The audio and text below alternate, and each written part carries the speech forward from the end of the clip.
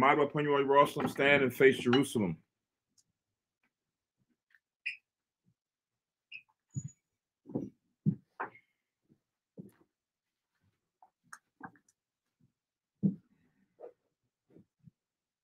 Blessing of the new moon. Barakatha Yahweh, Ba'ashem Yahweh Shai, Asherah, Natalanawa, Hakadash, Ba'shalawam, Tawada, Amun. Blessed are Yahweh in the name of Yahweh Shai, the Most High, in the name of Christ, that gives to us the Salak, who give to us the new moon in peace. Thank you, so be it. Taha'ayim Ma'ad Asherayim Akkad, Psalms 121. Anya Harayim Ayanyam Ya O Haharim Ma'ayan Yabawa'a Isaiah Yabawa'a Mayahawa Shai Shamayim Warataza La'a Yanathan Lamawat Regalia Yala'a Yanawam Shashamar Hana La'a Yanawam Wala'a Yayashun Shashwama Yashrala Yahwa Shamaya Yahwa Tazalia Ayam Ya Yum Yum Ya Yawamam Hashamash La'a Hakaya Wayarat La'a Baliyala Yahweh Yashamaya Makal Ra Yashamar Napasha Yahweh Yashamar Hawalakia Wabawaya Ma'aitha I Walam Bahasham Yahweh for water. Amen. Psalms 121, the Song of Degrees. I will lift up mine eyes into the hills, from whence cometh my help. My help cometh from the Lord, which made heaven and earth. He will not suffer thy foot to be moved. He that keepeth thee will not slumber. Behold, he that keepeth Israel shall neither slumber nor sleep. The Lord is thy keeper. The Lord is thy shade upon thy right hand. The sun shall not smite thee by day, nor the moon by night. The Lord shall preserve thee from all evil. He shall preserve thy soul. The Lord shall preserve thy going out and thy coming in from this time forth, and even forevermore. Amen. Amen. Shema Yashrala, Hail Israel. Shema Yashrala, Yahweh, Allah Yahweh, Akkad, Shema Yashrala, Yahweh, Allah Yahweh, Akkad, Shema Yashrala, Yahweh, Allah Yahweh, Akkad. Deuteronomy 6 and 4. Hear, O Israel, the Lord our God is one Lord. Amen. Amen. Tapala Yahweh, the Lord's Prayer. Abi Yanawa, Shabbat Shemayim, Kodash, Hayah, Shamka, Yahweh, Malakotka, Saba'ah, Ratazawanka, Hayah, Aisha, Ba'arataza, Ka, Bashemayim, Nathalanawa, Lakam, Yowum, Za, Wasalakanawa, Kababatanawa, Kasalaknawa, Kababath Yanawa, Wala Habayanawa, O Nasayawan, Abo, Awashinawa, Maran, Kaya, Laka, Hamalakwa, Wahala, Watha Parath, La Ayawalam, Amen. Matthew 6 and 9. After this manner, therefore, pray ye, Our Father which art in heaven, hallowed be thy name. Thy kingdom come, thy will be done in earth as it is in heaven. Give us this day our daily bread, and forgive us our debts as we forgive our debtors. And lead us not into temptation, but deliver us from evil. For thine is the kingdom, and the power, and the glory forever. Amen. Amen. Ha'ashirah Matazawaf, 10 Commandments. La'ah, Yahaya, Lakah, Alahayim, Akarim, Alpanya, La'a, Thaisha, Laka, Paso, Wala'a, Thaibadum, La'a, Alaquaka, Shamwa, Yahweh, Alahayaka, Lashawa, Zakar, Ath, Hayawum, Hashabath, Lakodashwa, Kabad, Abiaka, Wa Amaka, La'a, Taratazak, La'a, Thana'a, La'a, Thagana, La'a, Daina, Shakur, La'a, Thakamad, Ko, Asherah, Lara'ayaka, Amun. Deuteronomy 5 and 7. Thou shalt have none of the gods before me. Thou shalt not make thee any graven image, or any likeness of anything that is in heaven above, or that is in the earth beneath, or that is in the waters beneath the earth. Thou shalt not bow down thyself unto them, nor serve them. For I, the Lord thy God, am a jealous God, visiting the iniquity of the fathers upon the children unto the third and fourth generation of them that hate me, and showing mercy unto thousands of them that love me and keep my commandments. Thou shalt not take the name of the Lord thy God in vain, for the Lord will not hold him guiltless that taketh his name in vain. Keep the Sabbath day to sanctify it, as the Lord thy God hath commanded thee. 6 days thou shalt labor and do all thy work, but the seventh day is the Sabbath of the Lord thy God. In it thou shalt not do any work, thou, nor thy son, nor thy daughter, nor thy manservant, nor thy maidservant, nor thine ox, nor thine ass, nor any of thy cattle, nor thy stranger that is within thy gates, that thy manservant and thy maidservant may rest as well as thou. And remember that thou wast a servant in the land of Egypt, and that the Lord thy God brought thee out thence through a mighty hand and by a stretched out arm. Therefore the Lord thy God commanded thee to keep the Sabbath day. Honor thy father and thy mother as the Lord thy God hath commanded thee, that thy days may be prolonged, and that it may go well with thee in the land which the Lord thy God giveth thee.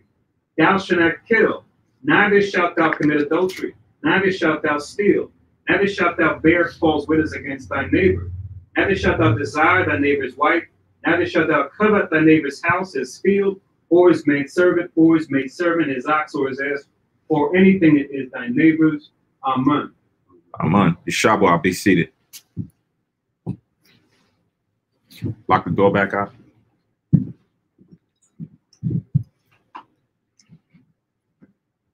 Wow.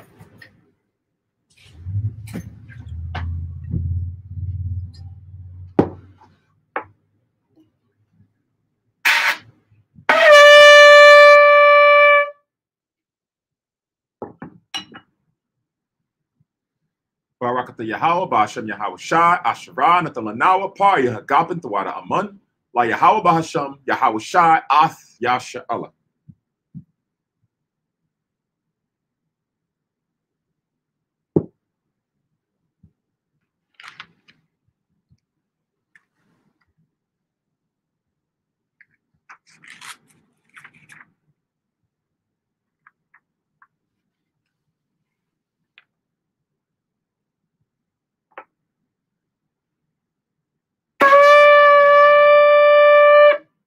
A model upon your Jerusalem, stand and face Jerusalem.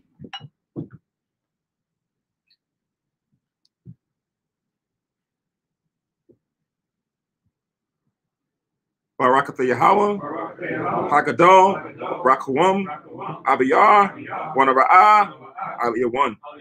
Malak, Sho, Shomayim, Waratazah, Wako, Dobarium, Kayayam, Wagum, Hamashiach, Mayahawa, Adawan Nawa, Ahab Nawa, Apalah, Yahweh Itazah, Yahweh Shai. Zakar Nawa, Yahweh, Barataza 1, Aimka, Yasha'Allah, Izar Nawa, Banah, Wasap, Yasha'Allah, O, Nanawa, Yum Yun, Aitha, Kayawumyum, Makwadam, Baba Kusha, Shalat, Maya Ka'ala, Wahataz Wadat, Alahayim, La, Magunnawa, Rapanawa, Washamar, Ilnawa, Ba'ikwa, Shalat, Taroka, Sho, Yahweh Shai, Lanawa, Lalamanawa, Rabium, Kakama, Tabawada, Wada'ath, Shal, the Baraka. Ba'asham, Yahushai, Thawada, from Yad, Wa'iwalam, Amun. English translation. Blessed are you, Yahweh, the great, merciful, mighty, terrible, most high power, King of heaven and earth, and all things living. And also the anointed from Yahweh, our Lord, our friend, the wonderful counselor, Yahushai.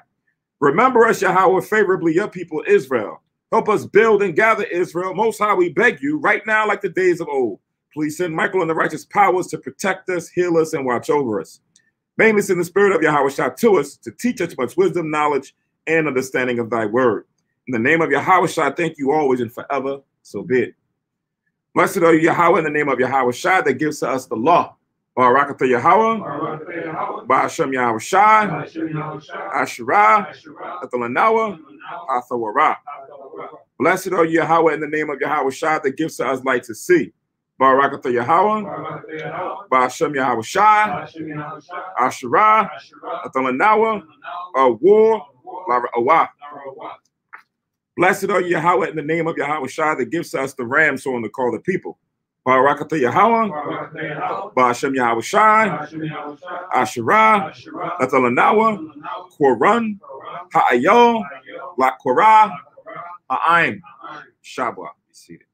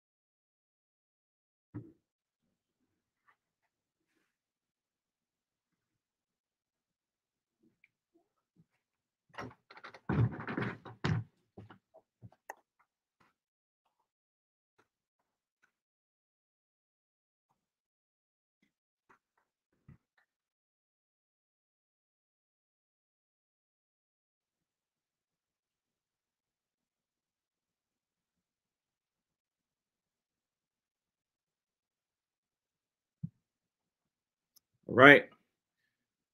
Ashar Kadash, or happy new moon to the brothers and sisters, those Akim that's here at the school here in Germantown.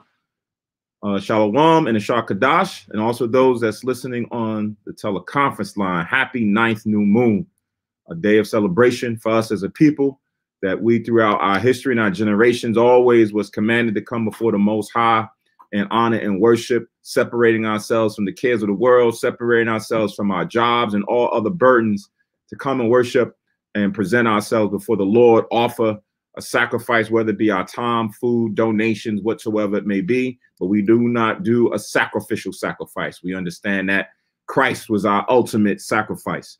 So again, we say shalom, or peace in the Hebrew, and ashar, or happy, Kadash, meaning new moon, right? So as we start this new moon class off, Marie, one, maybe two scriptures on the new moon, seeing that the majority of us so far that's here in the school, and those who may be on the teleconference line have some form of understanding pertaining to the new moon. I'll dive into a a short class here, but I'm going to read in Ecclesiasticus in the Apocrypha, the 33rd chapter.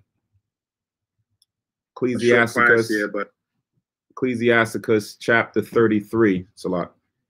And I'm going to read from verse 7. All right. So these are scriptures that we should already have annotated in our notes, preferably under a section called New Moon, whether it be in your phone, in your tablets, in a notebook, on some Bible, wherever. We should have at least 10, I would say not even 10, at least 12 new moon scriptures, 12 keeping it, you know, spiritual with the 12 tribes, right? Should at least have 12 good new moon scriptures, but I'm going to pull one, right? So it says in Ecclesiasticus in the Apocrypha, chapter 33, verse 7, it says, why does one day excel another when as all the light of every day in the year is of the sun, right? Meaning that every day we wake up, the sun is still going to be present, whether we see it or we don't, because a cloud is blocking our view, right? On this side of the earth or wherever we at in our geographical location, right? The sun still rises in the moon and the sun sets, right? So what makes a day different from this? By the knowledge of the Lord, distinguished, and he altered seasons and feasts. The Most High has given his knowledge, he's given his wisdom to us as the people to distinguish that certain days are esteemed above other days. Certain days are more important than other days to the Lord. So those days is which we now gravitate to. We high mark, we make alarms on our phones, we get calendars and we mark them on the calendar so that we can make a proclamation and we can remember that these days are coming up. Sometimes some of us, you know, forget because we may not have the new moon flyer or the high holy day flyer, or you're not paying attention. You're not dialing in the classes, but you always should have an understanding of the Most High's knowledge, which distinguishes between seasons and feast days, right? There should be no excuse why any of us not have had understanding and had the information pertaining to the Lord's holy days and his new moons, right? So reading verse 8 again, it says, by the knowledge of the Lord, they were distinguished. He altered seasons and feasts, the holy feast days of the Lord. It says, some of them hath he made high days, high holy days. We know that there are 3, also 4 major high holy days of the Most High. That being what? What are these 4 major high holy days that the Most High has for all men? What are these 4 major high holy days? Yakazak. The 4 major high holy days.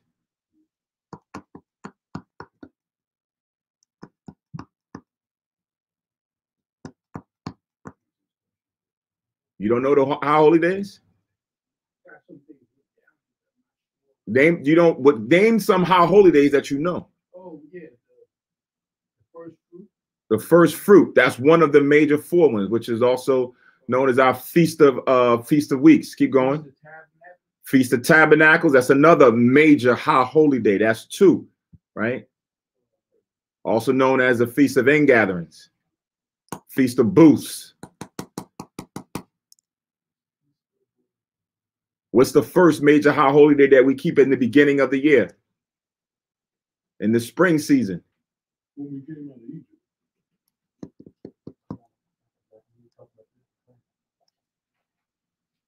First major high holy day of the year. We keep the first new moon of the year. There's a major high holy day in that same month. You said that one already. Feast of unleavened bread. Feast of unleavened bread, or also known as the what? Begins with a P. Passover. There you go. Right. So that's 3. Now there was another one that was added that was now also made likened to the Feast of Tabernacles. That we kept the same service like we kept with the Feast of Tabernacles. We kept this holy day as well. What was that one? I'll give you a hint. It's in the winter season. It's coming up in this month. That's the first one. You just named that one. So you can't name the ones that you already named. That's 3. There's one more that's coming up in this month.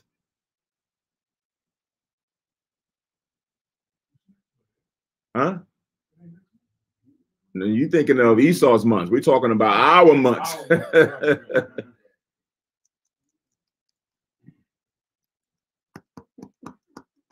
Help them out, Gabar. What's that one that's coming up? Rededication at all. Rededication at altar, the Feast of Dedication, right? Those are the 4. So the Most High, when we go through the scriptures, close towards the ending of this 9th month, we're going to get into the Feast of the Rededication of the Altar that we're going to keep for 8 days and keep it like we kept the Feast of the Tabernacles, right? So now, as we're reading here, it says some of them have he made high days based on his knowledge, based on the commandment that the Lord has in the scriptures. That's how we now signify and mark it in our calendars to separate that from everything else. It says, and hallow them, and some of them have he made ordinary days, right? Like come next Tuesday, it's an ordinary day. Next Wednesday, it's an ordinary day. Thursday, it's an ordinary day.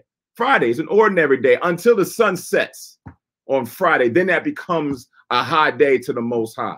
That's a day, that's the Sabbath day. That's now where that's different from the other days.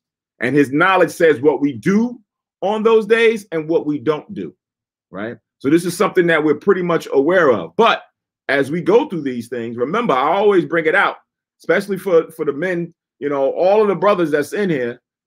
These things is the rudimentary stuff that we need to know. Our holy days of the Most High, we need to know like we knew Thanksgiving is coming up in a couple of weeks when we was in the world.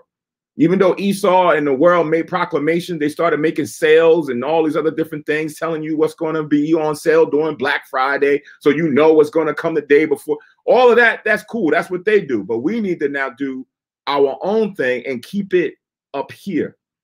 Remember, the Most High and Yahweh shall always warn us about being caught naked, right? Being caught naked spiritually up in your brain with the Most High's laws and his commandments so that you are not being caught made ashamed, right? You go out there in the streets and somebody say, can you show me about such and such?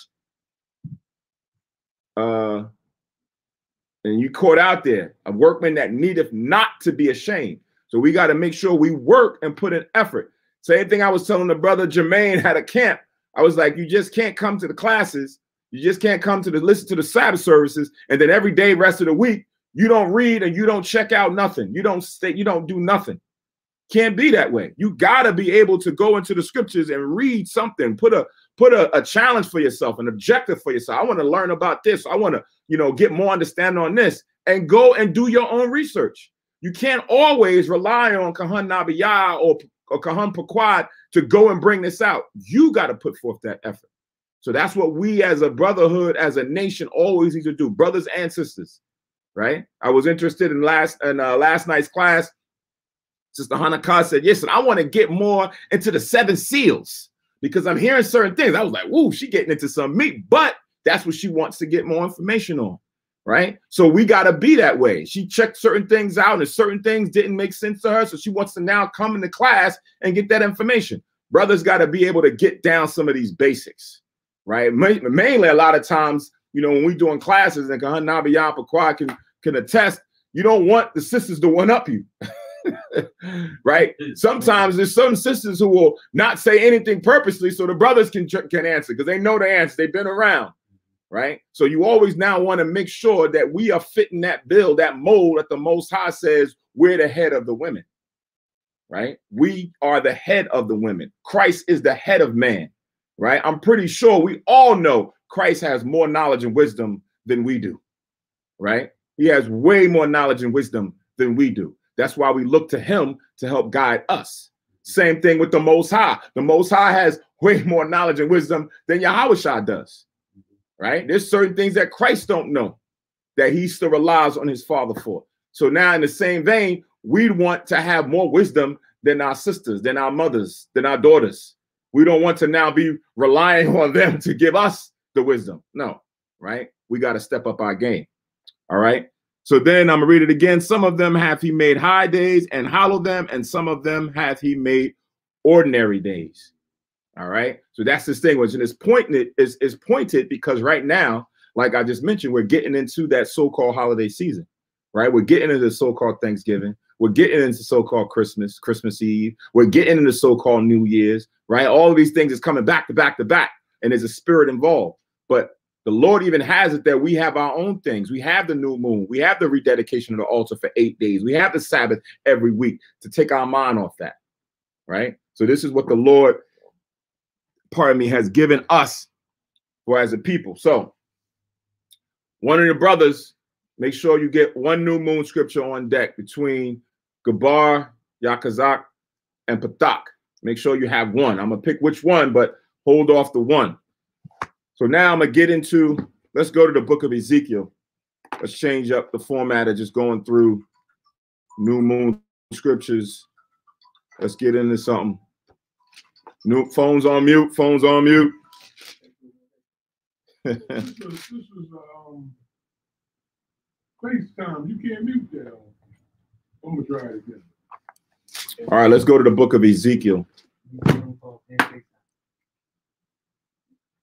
Right, Ezekiel, the 16th chapter.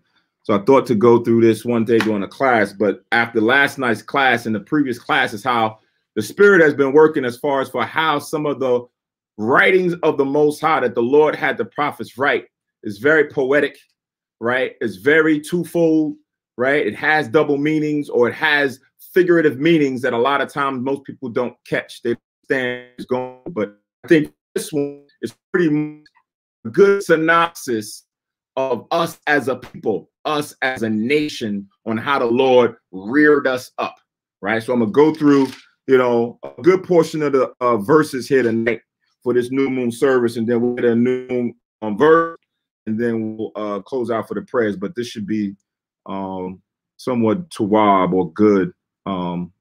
Spirit wills it. So let's go to Ezekiel, so like Ezekiel chapter 16, verse 1. Right?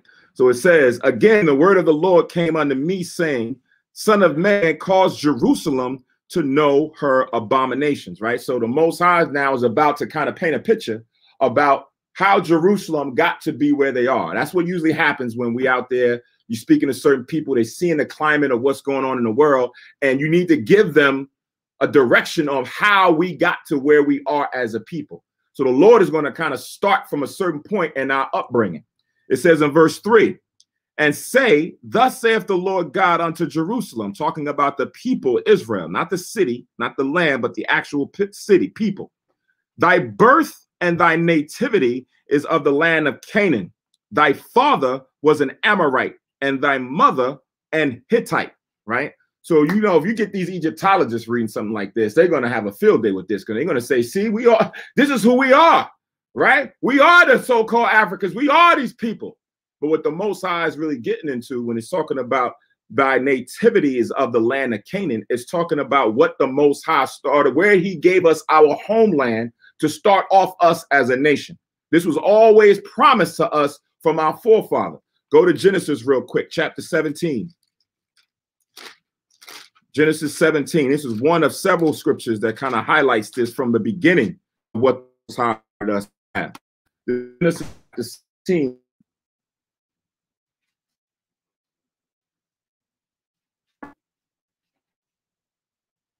And I'm going to read from 7.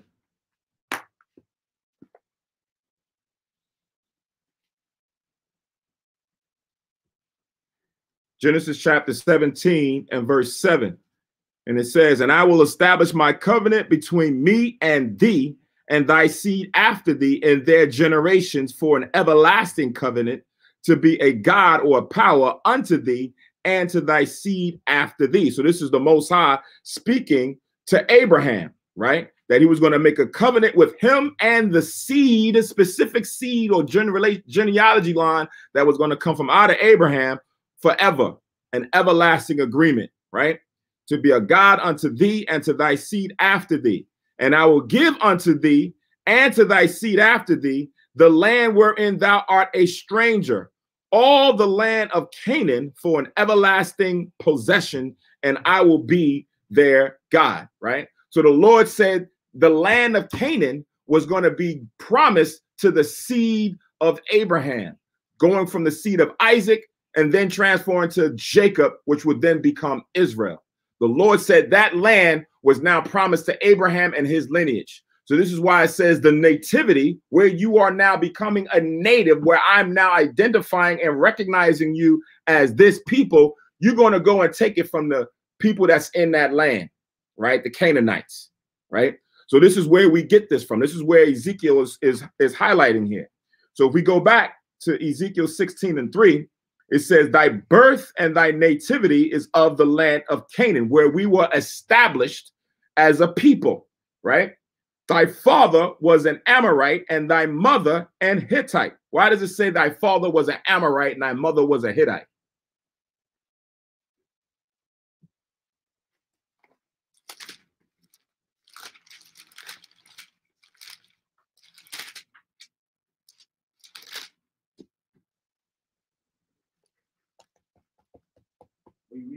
I'm reading in Ezekiel 16.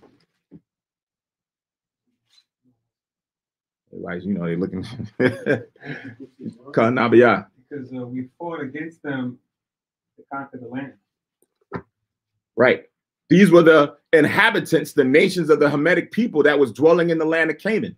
So if the Most High said our nativity was in the land of Canaan, our father and mother were these Hamitic nations, not meaning that they came out of our genealogy, because we know proof that the Lord had 3 sons that came out of Noah. Ham was the lineage of those people that was in the land before Israel got there.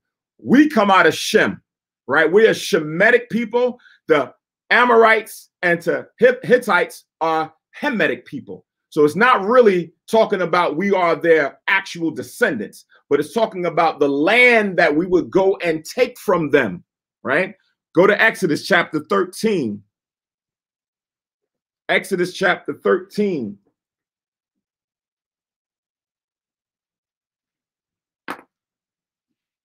And verse 5. This is what happened when we came out of the land of Egypt by the hand of Moses, by the power and will of the Most High. So Exodus chapter 13 and verse 5. Gabar, we can read that real quick. Everybody say God.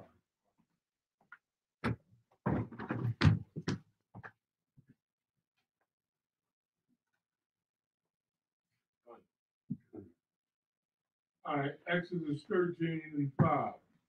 And it shall be when the Lord shall bring thee into the land of the Canaanites and the Hittites and the Amorites and the Hivites and the Jebusites, which he sware unto thy fathers to give thee, a land flowing with milk and honey, that thou shalt keep this service in this month. Right. So here it is. It's highlighting that when we came into the land of the Canaanites, the Amorites was there, the Hittites is there, the Hivites was there, the Jebusites was there, right? The Girgashites is there. These are all the different Hamitic kingdoms that was in that region, right? That we now went and took of that land, right? So that's why it's now saying it's calling it a mother of us or a father of us, but it's the people that was there. We took of that land that was promised to us as a people.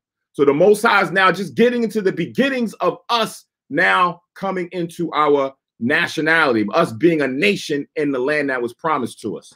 So let's go back to Ezekiel 16. So it says in verse 4, Ezekiel 16:4, it says, and as for thy nativity, in the day thou was born, thy navel was not cut, neither was thou washed in water to supple thee. Thou was not salted at all, nor swaddled at all, right? So this is what you do normally with a baby or a child, right? When you go and a baby's born, they go and cut the umbilical cord. So it has no self-reliance on mother, right? It now is now coming to the world to now get those teachings. But here it says that the navel was not cut, right? It still now had some attachment of self-reliance on the earth, on from the people. It says, neither was thou washed in water to supple thee. A baby is born, it got all kind of blood and everything all over it. The people take it and wash the baby all up. We in the beginning wasn't washed up yet. Something had to come and wash us up. Then it says, thou was not salted at all. You're like, salted? What is that we're talking about? So now when you see in ancient times, you look into the history, they would take water and salt and they would also rub that on the baby's body. Right? We didn't get that as a people. We didn't get that love that was normally given right away. So that's what the Most High is saying. They didn't do that for y'all. Y'all was a people that was in captivity. You was a nation that was multiplying and going through all kind of things. You were self-reliant on the other people. No one took care of you, cut your umbilical cord, swaddled you, and held you close, right? This is the Lord showing you how he saw us as a people. Verse 5, none I pitied thee to do any of these unto thee, to have compassion upon thee. But thou wast cast out in the open field to the loathing of thy person in the day that thou wast born, right? So no one look at that and say, dang, nobody taking care of this little baby here. You know how sometimes people will find a baby by a trash can or a dumpster or on the front steps of a hospital or whatever, and someone will pass by and see it, and they'll do what? Rush to go take care of this baby.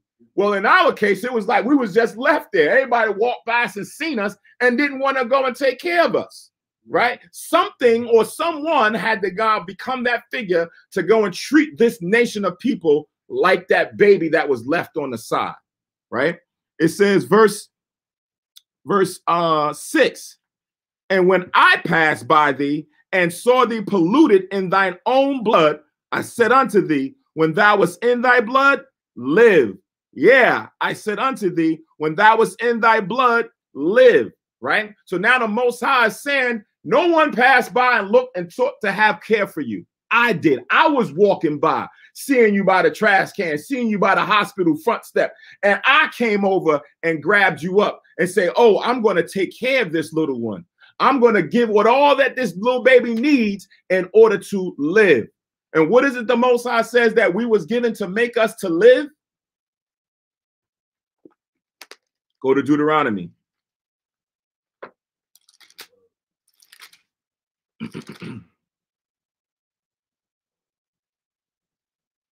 Deuteronomy, the 30th chapter.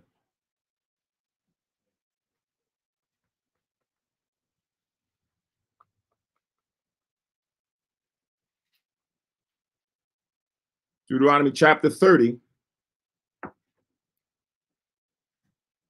and verse 15.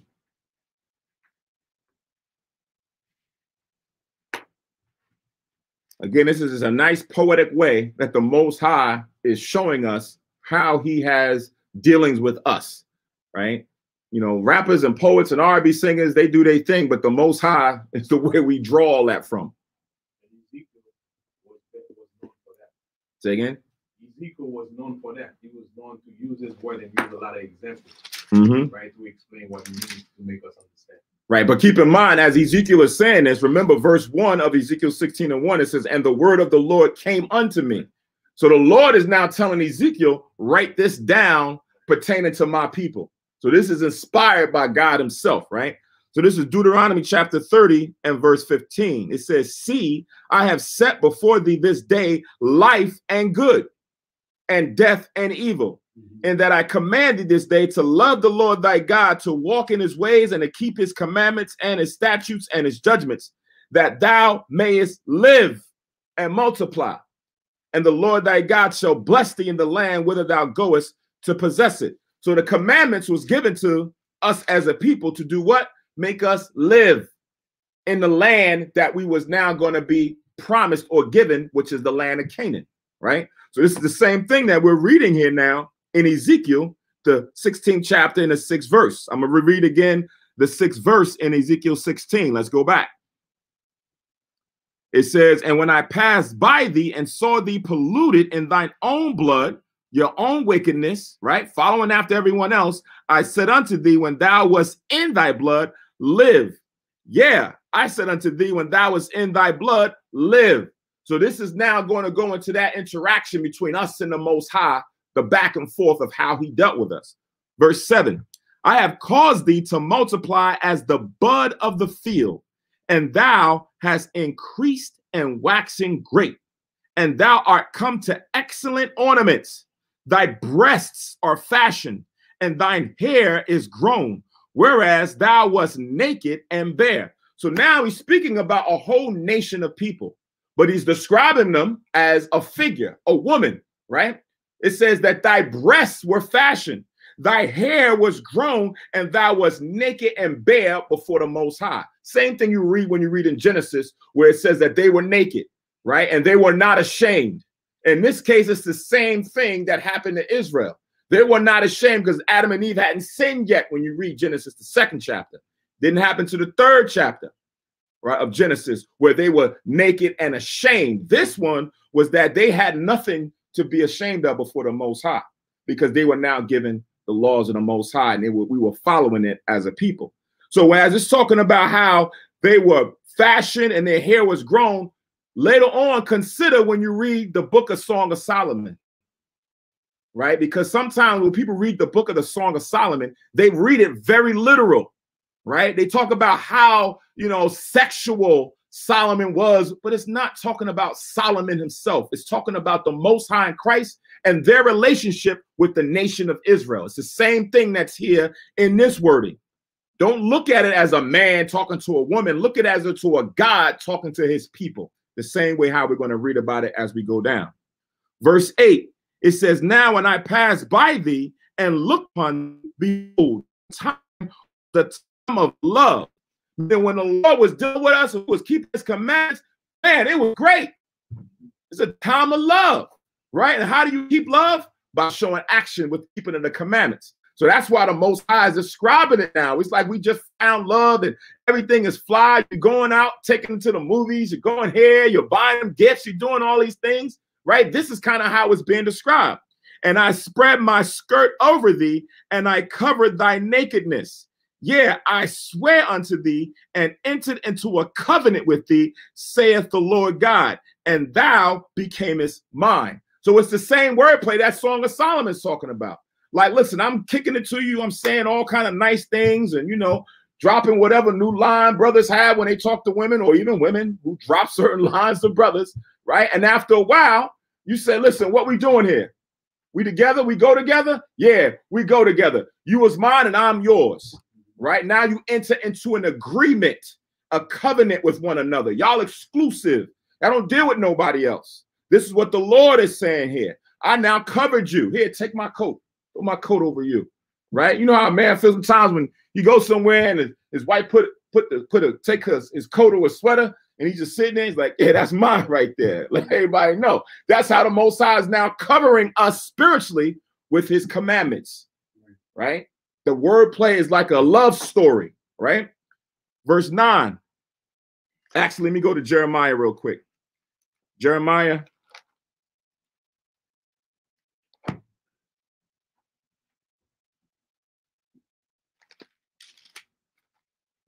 I'm sorry, not Jeremiah, Job. I'm looking at Jeremiah and I'm thinking like, why the heck? The book of Job.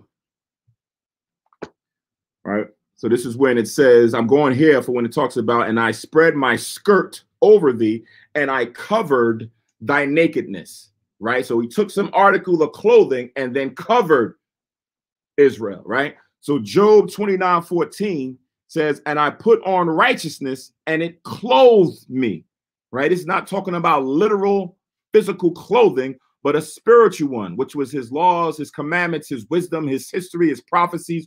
All of that, the fruits of the spirit, is what clothes us as individuals.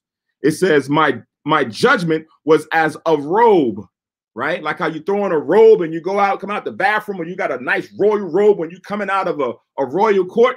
It says, and a diadem, like a crown, right? That you put upon your head. That's what the Most High's commandments and laws does for the nation of Israel. It set us apart. We're like royalty when we go out there amongst the nations based on his righteousness, right? That's what we are clothed with. Would you say, Patha? By doing the right thing. By doing the right thing, by keeping his commandments to live, right? So now let's go back to Ezekiel 16.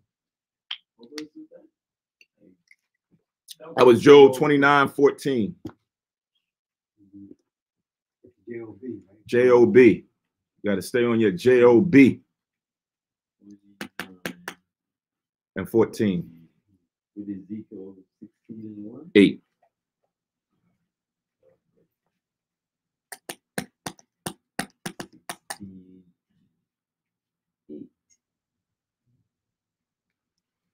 Right? So it says, then washed I thee with water. Yeah, I thoroughly washed away thy blood from thee, and I anointed thee with oil.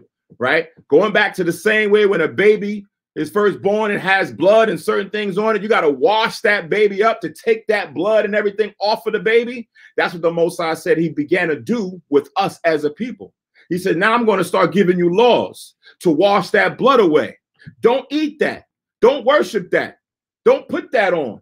Don't go over there. Don't sacrifice that, right? All of these things now began to wash away the blood or the sin or the wickedness from off of the nation of Israel, right? That's how the Lord is wording it here.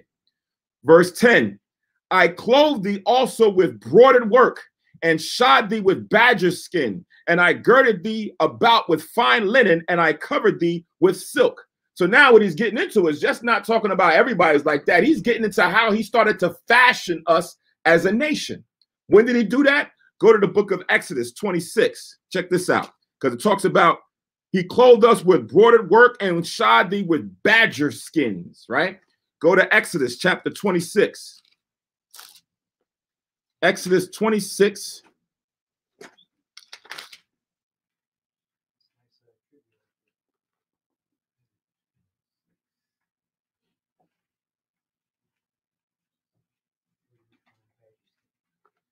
Exodus 26, and I'm going to start at 13.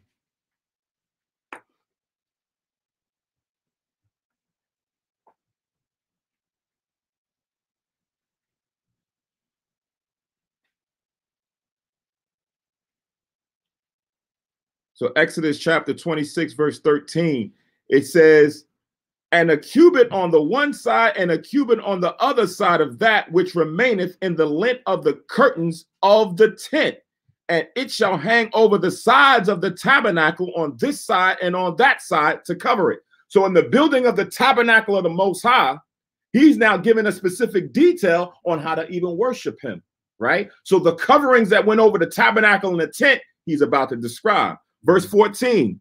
And thou shalt make a covering for the tents of ram skins dyed red, and a covering over, and a covering above of badger skins, right? So that's what we're reading right now in Ezekiel 16, that he clothed us with broidered work and shod thee with badger skins. It's not talking about on our clothes. It's what we decorated and adorned the tabernacle or the tent of the Most High, right? So even the temple of worship, the Most High even fashioned that on how he wanted us to be beautified, right? To the detail.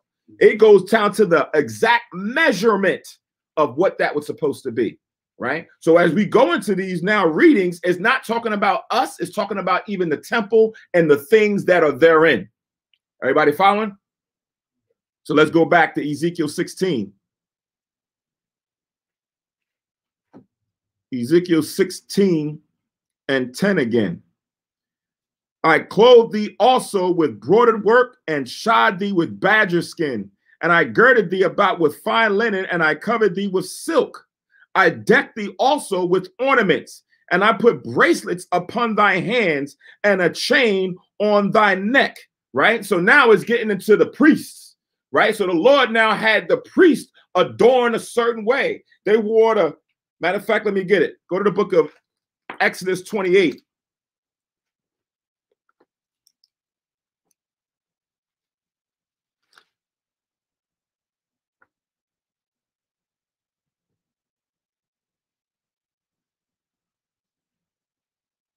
Exodus chapter 28. Oh, there's a lot here. Let me shorten this.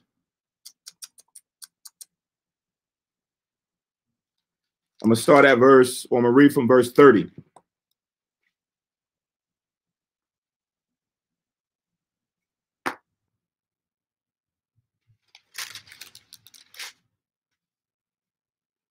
So Exodus chapter 28, verse 30, it says, and thou shalt put in the breastplate of judgment the Urim and the Thummim, and they shall be upon Aaron's heart when he goeth in before the Lord. And Aaron shall bear the judgment of the children of Israel upon his heart before the Lord continually. And thou shalt make the robe of ephah of all blue, and there shall be an hole in the top of it, in the midst thereof. It shall have a binding of woven work round about the whole of it, as it were the whole of a habergeon. There it be not rent. And beneath upon the hem of it, thou shalt make pomegranates of blue and of purple, and of scarlet round about the hem thereof, and bells of gold between them round about. So as you read throughout these chapters, it now goes into how the Most High is now fashioning Aaron and the priests. They wore the Urim and the Thummim on their breastplates. They would then have what we look like. Yahweh Kanan has it on his chain, the breastplate that has the 12 stones of the children of Israel. That is right. So how the Lord fashioned the priest, the temple, the city, all of that was now given to us by the Most High to beautify us, to make us look like nothing else, right? As you're describing this is what the Most High said in Matthew 5:48. Be perfect as our Father in heaven is perfect.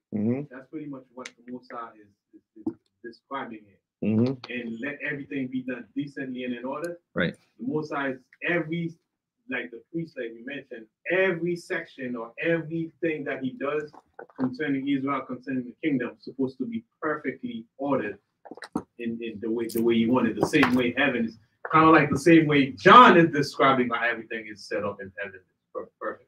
Right. That's pretty much what the Most High wants us to do. Okay. Matthew what? Matthew 5:48. And 1 Corinthians 14:40.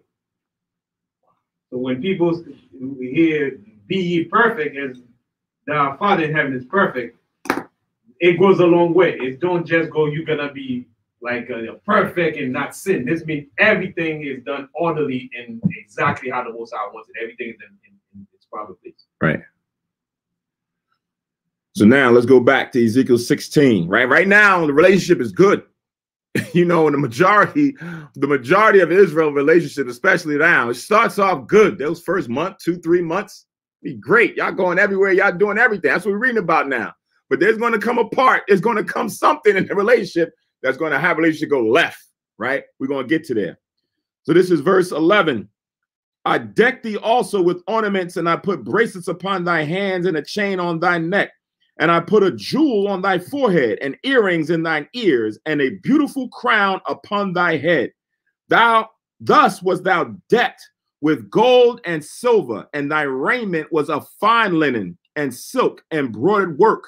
Thou didst eat fine flour and honey and oil, and thou wast exceeding beautiful, and thou didst prosper into a kingdom. So that's how what the priests looked like. That's what they offered and sacrificed. Right? The fine flour and the things that the Most High had, the drink offering, the meat offering, all of these was perfect. And then what happened? We blossomed into a nice kingdom, right? A nice people was now set before the Lord after he found us on the wayside. Now we know the Most High literally didn't find us because he predestinated us to be his chosen people. But he's now being poetic in how he came and he's dealing with us, right? It says in verse 14, and thy renown went forth among the heathen for thy beauty. So now our fame and everything else went out everywhere. So much so that when you read in the Kings, the Queen of Sheba, she had to come to see of this great people, hear of the wisdom that came from out of them, right? That's what the Lord now did. He made us famous amongst the heathen. It says, for it was perfect through my comeliness, which I have put upon thee, saith Yahweh power. So like what Paquai just brought about, be perfect as the Most High in heaven is perfect.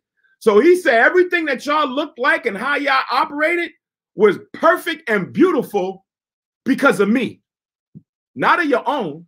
Not that you went out and did or found some knowledge. No, I'm the one who did that. I'm the one who put you on. I'm the one who found you and dressed you up. You know, sometimes you go and you find somebody, you know, women like to always say that, you know, they found somebody they can mold and shape, right? I saw him, he had potential, but, you know, I got him and then I went and dressed him up, you know, got him some nice clothes and did this for him and got him a job and everything else. Say again? I upgraded him, right? Right? The Most High upgraded us, right? He made us better than anything else that was out there on the street, right? But, you know, sometimes when you get upgraded, what happens? Right? You get high-minded. You get beside yourself.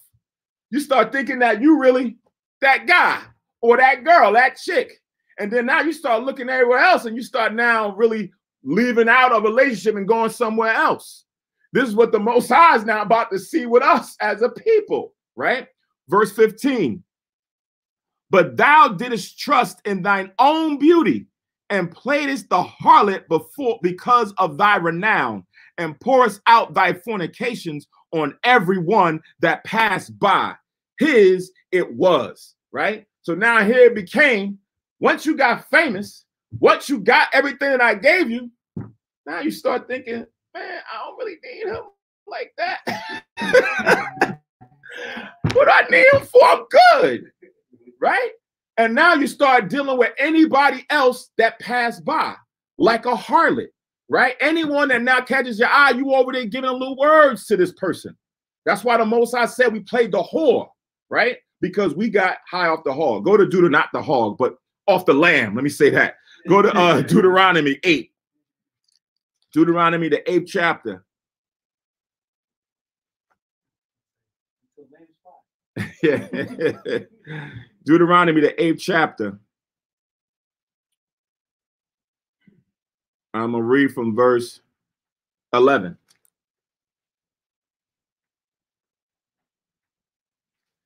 Deuteronomy 8th chapter and the 11th verse.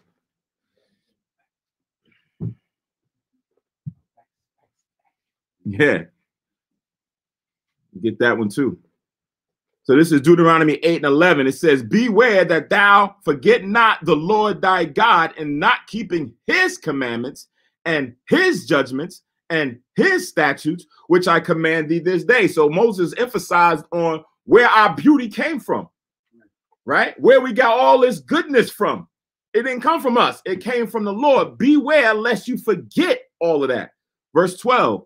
Lest when thou hast eaten and art full and hast built goodly houses and dwelt therein, and when thy herds and thy flocks multiply, and thy silver and thy gold is multiplied, and all that thou hast is multiplied. The Lord beautified us. He got us like his silver, like what he said during Solomon's time. It was like silver was just all in the streets. We didn't have to worry about nothing, right? Beware lest when that comes, you forget how we got all of this.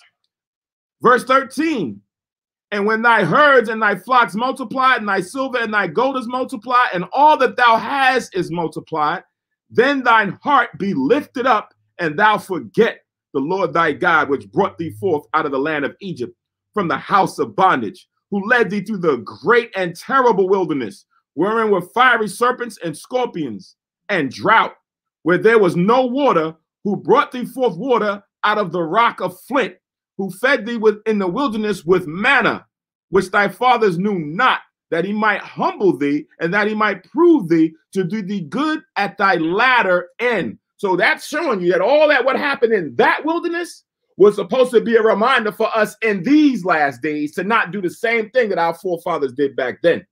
Verse 17, and thy say in thine heart, my power and the might of mine hand have gotten me this wealth. That's when you start popping your collar. Right? That's like in the movie it was first Can't Buy Me Love, and what was Nick Cannon's version of that?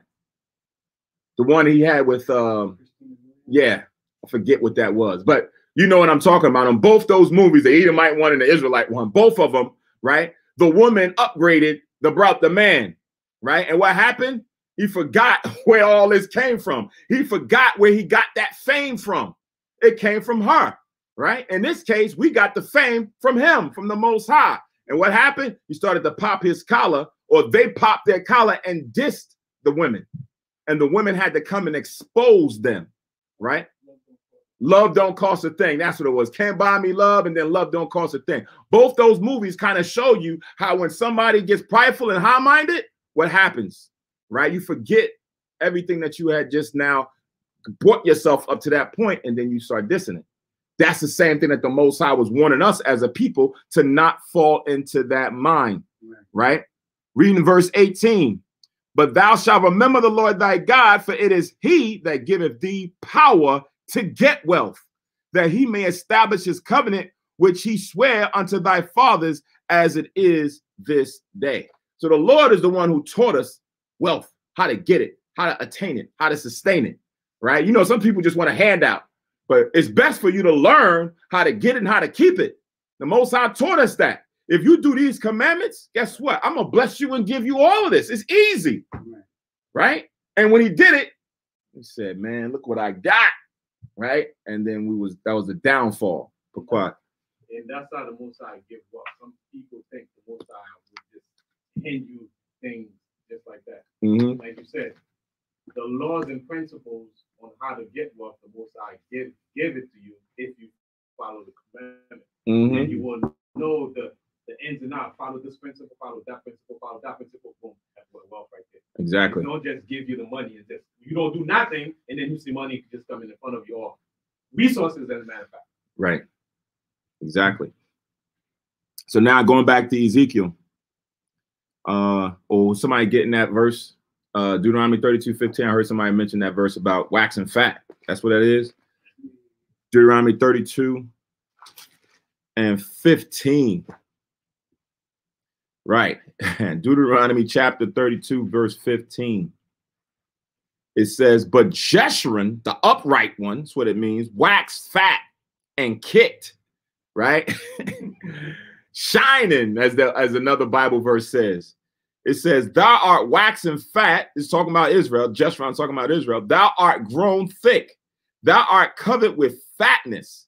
Then he forsook God, which made him, and lightly esteemed the rock of his salvation. That was Deuteronomy chapter 32, verse 15. Right? We got big-headed, waxed fat, and kicked. Right? You know how a horse, and every now and then somebody's in with a horse or a cattle, and it kicks against its owner. That's kind of like what happened. So I don't need Most High like that no more. I got everything, right? So the Lord, when you read further down, he was upset. It provoked him. Israel provoked him to jealousy because they went and did other things. That's what we're going to read here in this chapter, but it's just worded differently and poetically, right? So now going back to Ezekiel 16. Verse 17 now. Actually, no, verse 16. Ezekiel 16:16. And of thy garments thou didst take, and deckest thy high places with diverse colors, and playest the harlot thereupon. The like thing shall not come, neither shall it be so. So everything that the Lord gave us, right, we went and took and now made it fashionable for something else when you play the harlot. It's like somebody buy you a nice coat, a nice dress, or something else. And you like, all right, cool. I mean, but then she going out with somebody else with what you bought, right? Or you done bought her a car, and now she in the car, and you pull up, somebody else driving the car. You're like, yo, what the hell is this? I bought you the car, not for you to go get with some other guy. That's what now is going on with Israel. We taking all these fashionable things and now going and giving it to somebody else. That should not be so, is what the Most High is saying. You mad as I don't know what. Get the hell out of my car. You know, you about to go fight this brother over what this woman just did, right?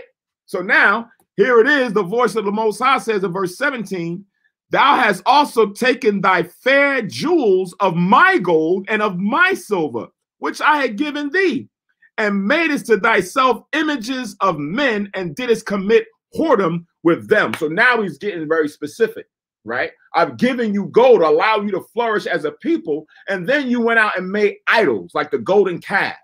You made images of other people and started to worship them, right? Go to the book of Isaiah, chapter 1.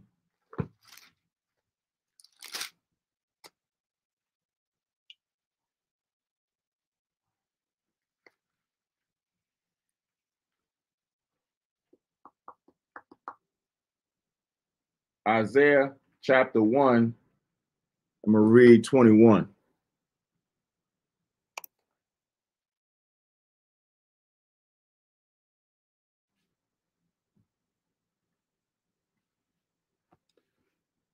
So it says in Isaiah 1:21, it says, how is the faithful city becoming harlot?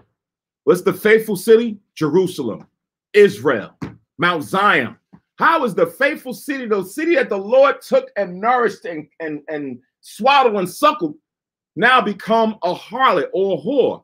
It says it was full of judgment. It had all of the commandments of the Most High. At one point, it says righteousness lodged in it. But it says, but now murderers. Now there are wicked individuals that are now within the faithful city.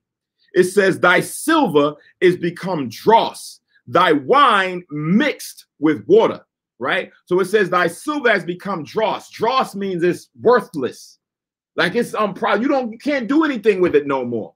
So that silver that the Lord has given us, that gold that the Lord has given us, is worthless. Why is it worthless? Because we just read that people are taking the silver and the gold to make idols out of.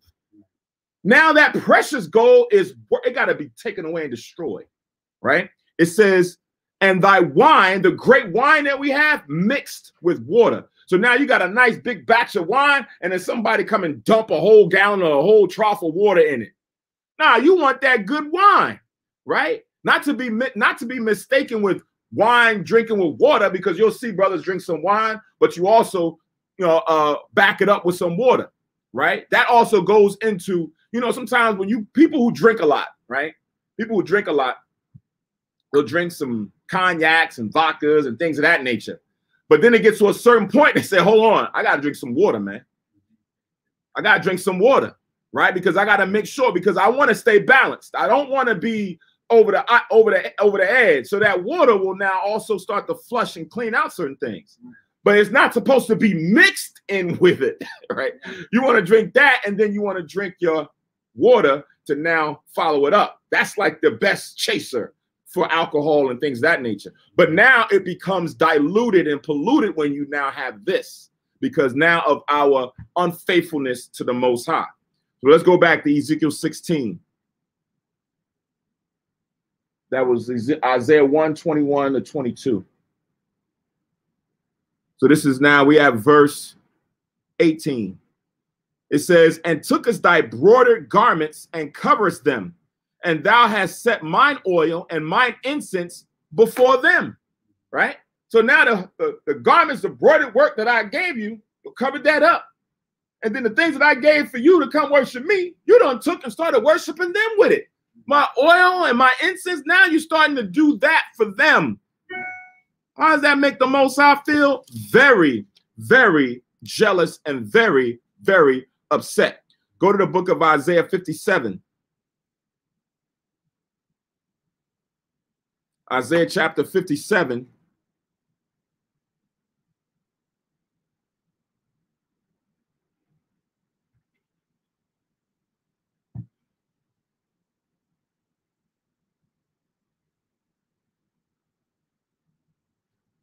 So this is Isaiah chapter 57, verse 8, right? To go with this oil and incense and covering themselves and things of that nature, right? So this is Isaiah chapter 57, verse 8. It says, behind the doors also and the posts hast thou set up thy remembrance, for thou hast discovered thyself to another than me, and art gone up. Thou hast enlarged thy bed and made thee a covenant with them. Thou lovest their bed where thou sawest it. So it's still freaking giving it to us like a relationship. You went and found another guy. The hell is this? You went and seen what he had, and you liked that more than me.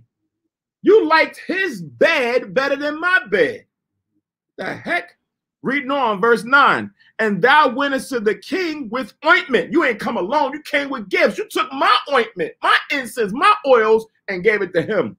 And didst increase thy perfumes, and didst send thy messengers far off, and didst debase thyself even unto hell, right? Your name is like mud right now. You've just made your reputation in these streets look bad.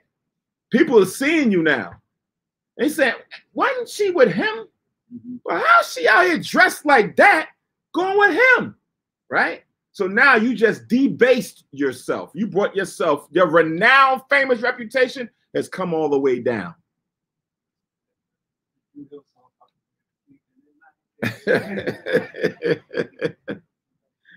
Con. All right, let's go back. Ezekiel 16. I stopped at verse 9.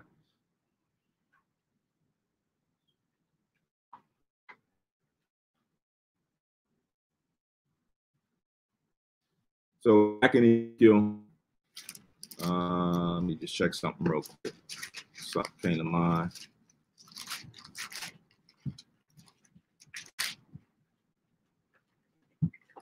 Right.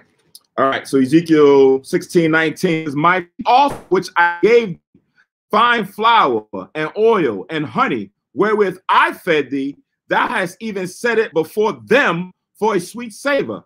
And thus it was, saith the Lord God. So all the stuff that I gave you, the land that flow with milk and honey, to provide and sustain the nation, you have now gone and given to somebody else. Hosea 2:8. So now when somebody do that, right? Watch this. So now if you're a man and you went and bought some clothing, you bought some bracelets, you bought perfume, you bought whatever it is for your wife, right? And she now goes out there and is now enjoying these with some other man. You're going to be mad as hell. You're going to say, oh, yeah? Give me back all my stuff. Take it all off.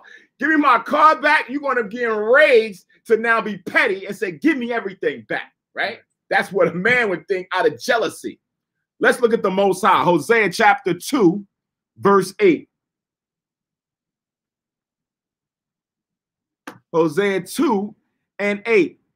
It says, for she did not know that I gave her corn and wine and oil and multiplied her silver and gold, which they prepared for Baal. I gave her all of that. She didn't realize it, right? But now check out what the Lord says. Therefore, I will return and take away my corn in the time thereof, and my wine in the season thereof, and I will recover my wool and my flax given to cover her nakedness. That I given, take back anymore. You want to do that to me? Watch what I will do to you. Verse 9. Verse 10. And I will discover her lewdness in the sight of her lovers, and none shall deliver her out of my hand. So I'm gonna come out in them streets and I'm gonna expose you.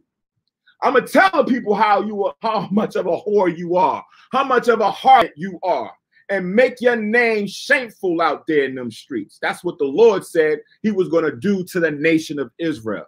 And that's what he's done, right? That's what we get all these bywords and proverbs from, right? That's why they get these narratives about us, because how we dealt with the Lord said, guess what I'm going to do to y'all now, right? That's what he's now giving it to us in a form of a relationship. The same way how men have relationships with women and you get mad like that and you want to do that, right? Remember, there was a video online where the brother was talking about, he was like, you was my cinnamon apple, right?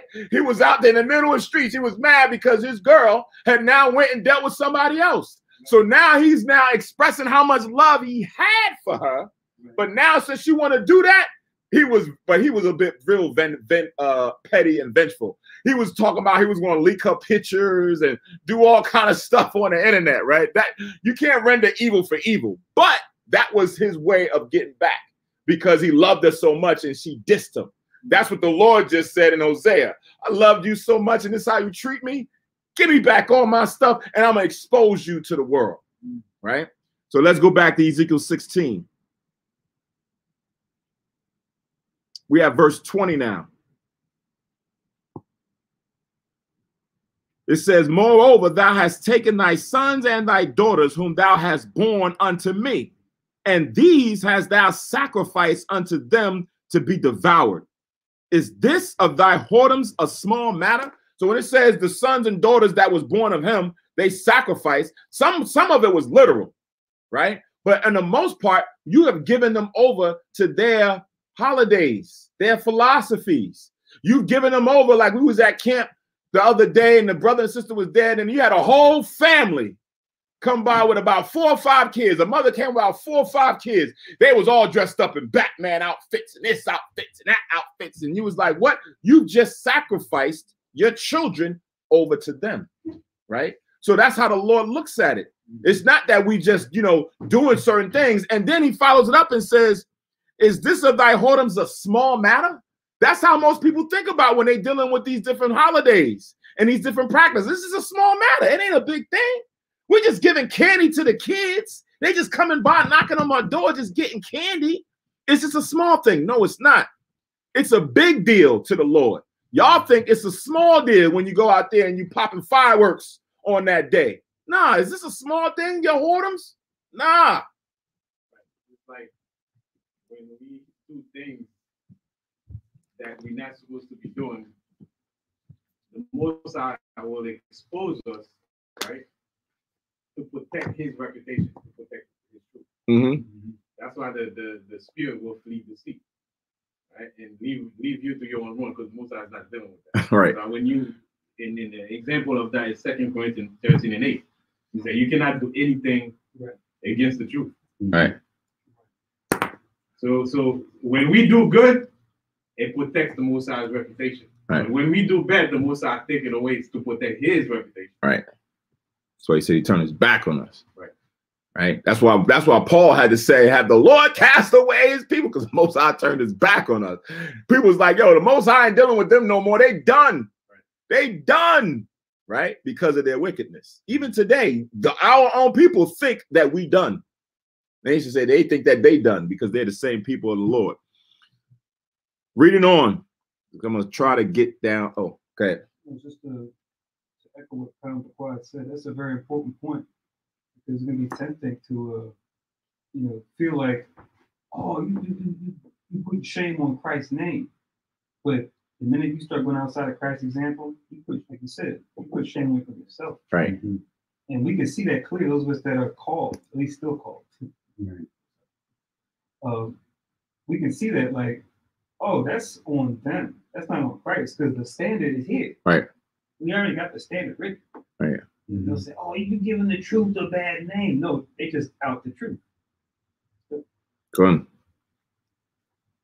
So going back to Ezekiel 16, we have verse 21. It says that thou hast slain my children and deliverest them to cause them to pass through the fire for them. And in all thine abominations and thy whoredoms hast thou not remembered the days of thy youth, when thou wast naked and bare and wast polluted in thy blood? And everything you doing, you don't remember from whence you came? You ain't consider that? You ain't consider what I gave for you while you out here whoring yourself like this? That's what the Lord is asking. Verse 23.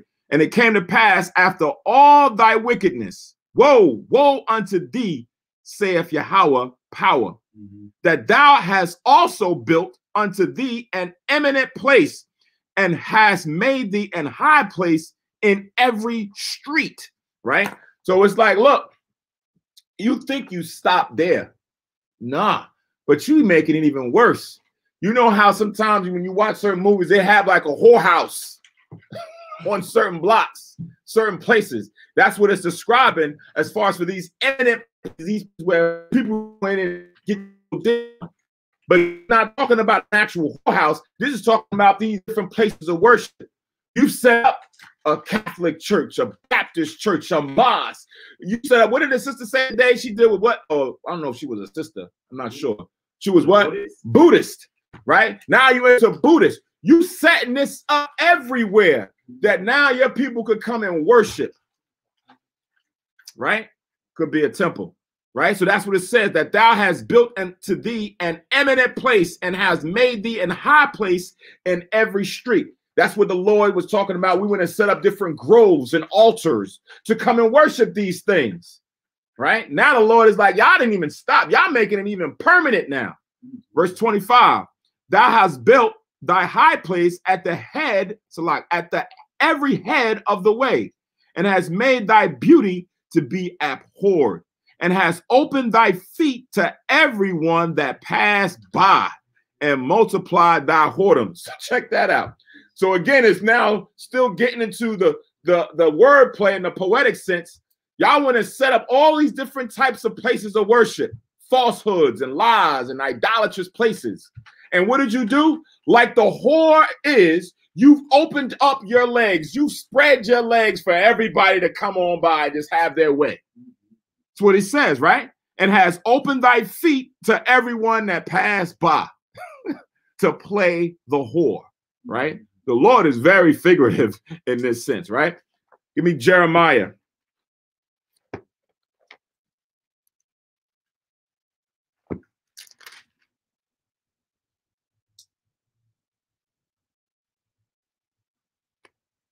Jeremiah chapter 11, verse 13.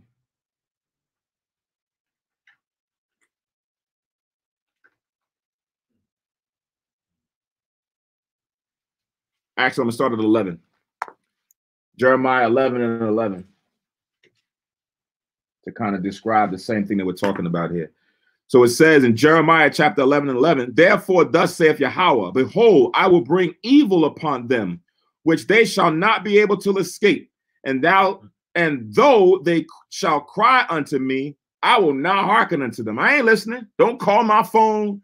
Don't text me. Don't DM me. I ain't listening, right? Verse 12, then shall the cities of Judah and inhabitants of Jerusalem go and cry unto the gods unto whom they offer incense, but they shall not save them at all in the time of their trouble. So now after their real husband don't want a kid listen to them and do anything with them, they're going to go right back, run around there to those men that they went and played the harlot with. And guess what? Usually those men don't want but one thing, right? They just want to use and abuse you. But now when you need that real help, you better get out of here. You ain't mine, get out of here. So now you're running around trying to find somebody to come save you when the Most High, your husband, had already saved you, right? We ask reparations. Uh-huh. Like, you ain't getting that. It was election time. We'll go panda, right? Yeah. And right back up. Yep. So now reading on in Jeremiah 11 and 13 now. It says, for according to the number of thy cities where thy gods, O Judah, and according to the number of the streets of Jerusalem, have ye set up altars to that shameful thing, even altars to burn incense unto Baal. Check that out. It says, according to the cities where their gods, and according to the number of the streets of Jerusalem, have ye set up altars. For you could go in every block. Look at us. This is the Lord seeing us right now in the future. Go almost every block, you're going to find some form of idol worship. Right now, in just this one block, you got, well, you can say you got 1, 2, and then right down there is 3 different churches. Right? 3 of them just between here. So the Lord, when he said, listen, you go almost on every street, you're going to find, and if you talk about the street, this is a long street. This is just 2 blocks within the street. The Lord said every street, there's a false idol place of worship. Check that out. All right? That you have now set up to go worship Baal or to go and follow after these other false gods. Right, so now let's go back. May I ask a question? Come on, sis. Okay. So because of our disobedience, that's one of the reasons that we're in the conditions that we're in now. So can it be asked when the Most High created everything from at the very beginning, could it have been created where, and I know, because it's painful that we're in this position now. Mm-hmm. Why is there a way? Why could it have been a thing where the Most High made it where we did not sin? It's already happened, but here we are now. Right. So can that question be asked of the Most High, to say, Most High, why you just say make us from the beginning during the time of Adam in the 6th day, to say that everything would have just been perfect, right? No man, when the serpent came to deceive Eve, Eve would have never been deceived. She would have never taken to her husband, and they would have never went out there and followed any other different type of tree. Mm-hmm. They would have just kept the Most High's way, and we would have lived in perfect harmony, right? That's the question that you're asking, sis? Absolutely. Right. Pequod. You could read Genesis 12:7. Since the Most High said he created us in his own image. So which means the Most High has his will, right? So everything that the Most High has is characteristic, he gave us. He gave us a will to choose. That's where we messed up. Just like he has a will, right? He chooses to do what he wants. He gives you a will to choose also. He just wants you to obey. Right? Instead of us being like robots, but keep in mind, if we choose wrong, his will is gonna override our will. So that pretty much scripture. When more scriptures come, somebody can bring it out. I'll go to one that I always like as it pertains to this. This is the book of Isaiah. I think it's Isaiah. Hopefully it's Isaiah. If not, let me just go and double check. It might be. Give me 1 second here. Let me make sure I get this right.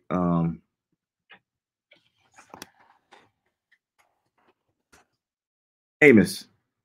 The book of Amos, the 9th chapter. Right? Why didn't the Most High make it this way where we would not have had to have gone through these things, right? So this is Amos, the 9th chapter. And then Kahan Nabiyah, if you can give me Isaiah 55, I think it is. Isaiah 55 and 8. This is Amos, the 9th chapter, and I'm going to read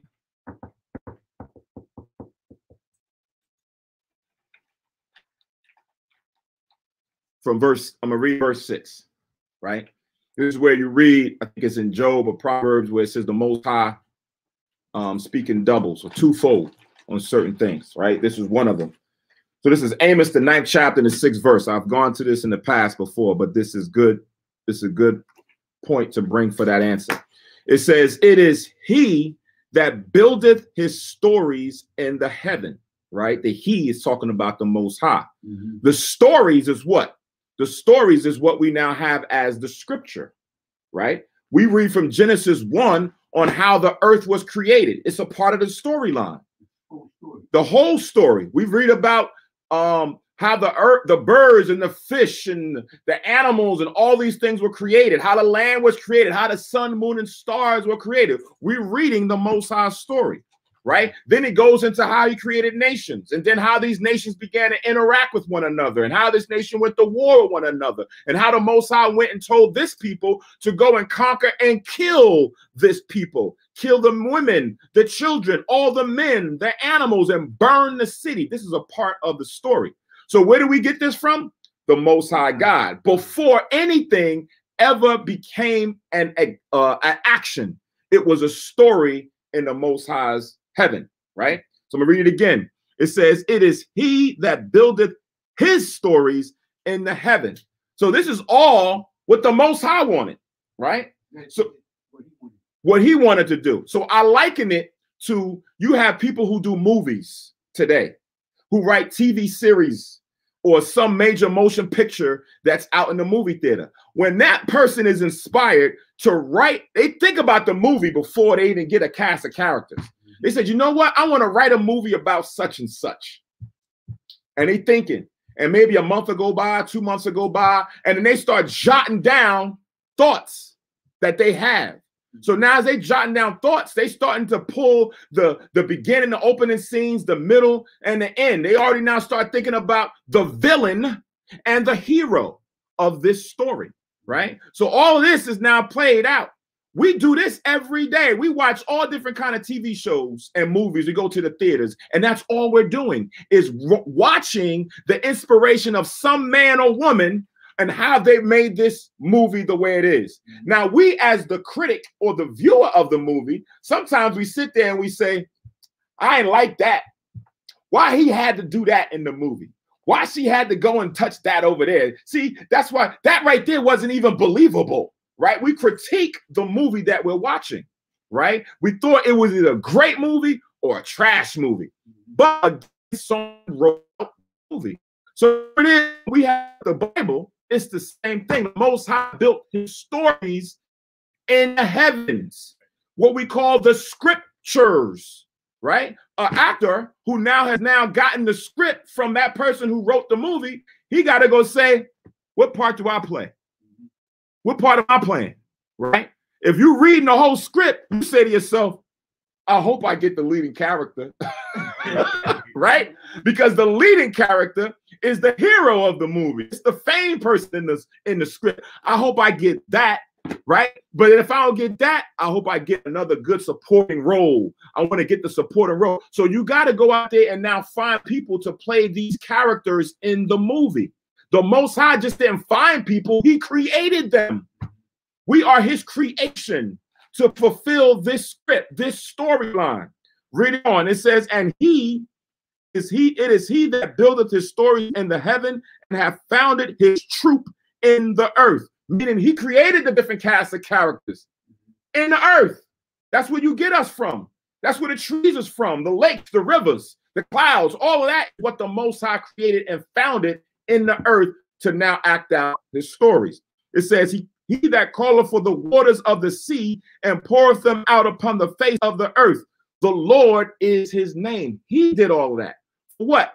His prerogative, right? His doing, because that's what he wanted.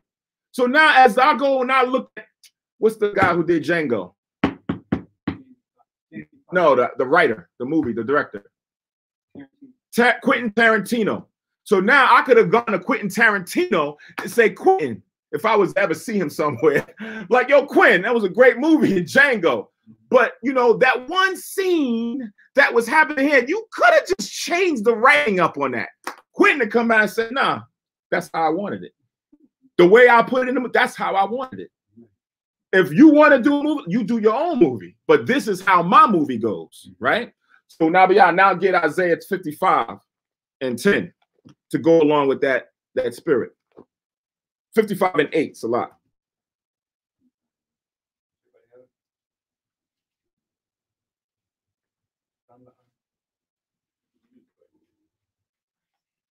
Isaiah 55 and 8.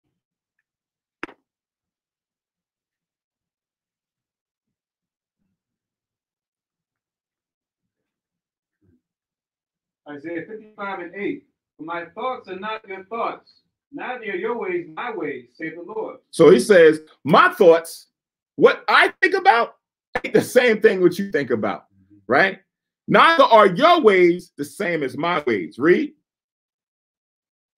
Whereas the heavens are higher than the earth, so are my ways higher than your ways, and my thoughts than your thoughts. Right. So are my ways, my thoughts, everything.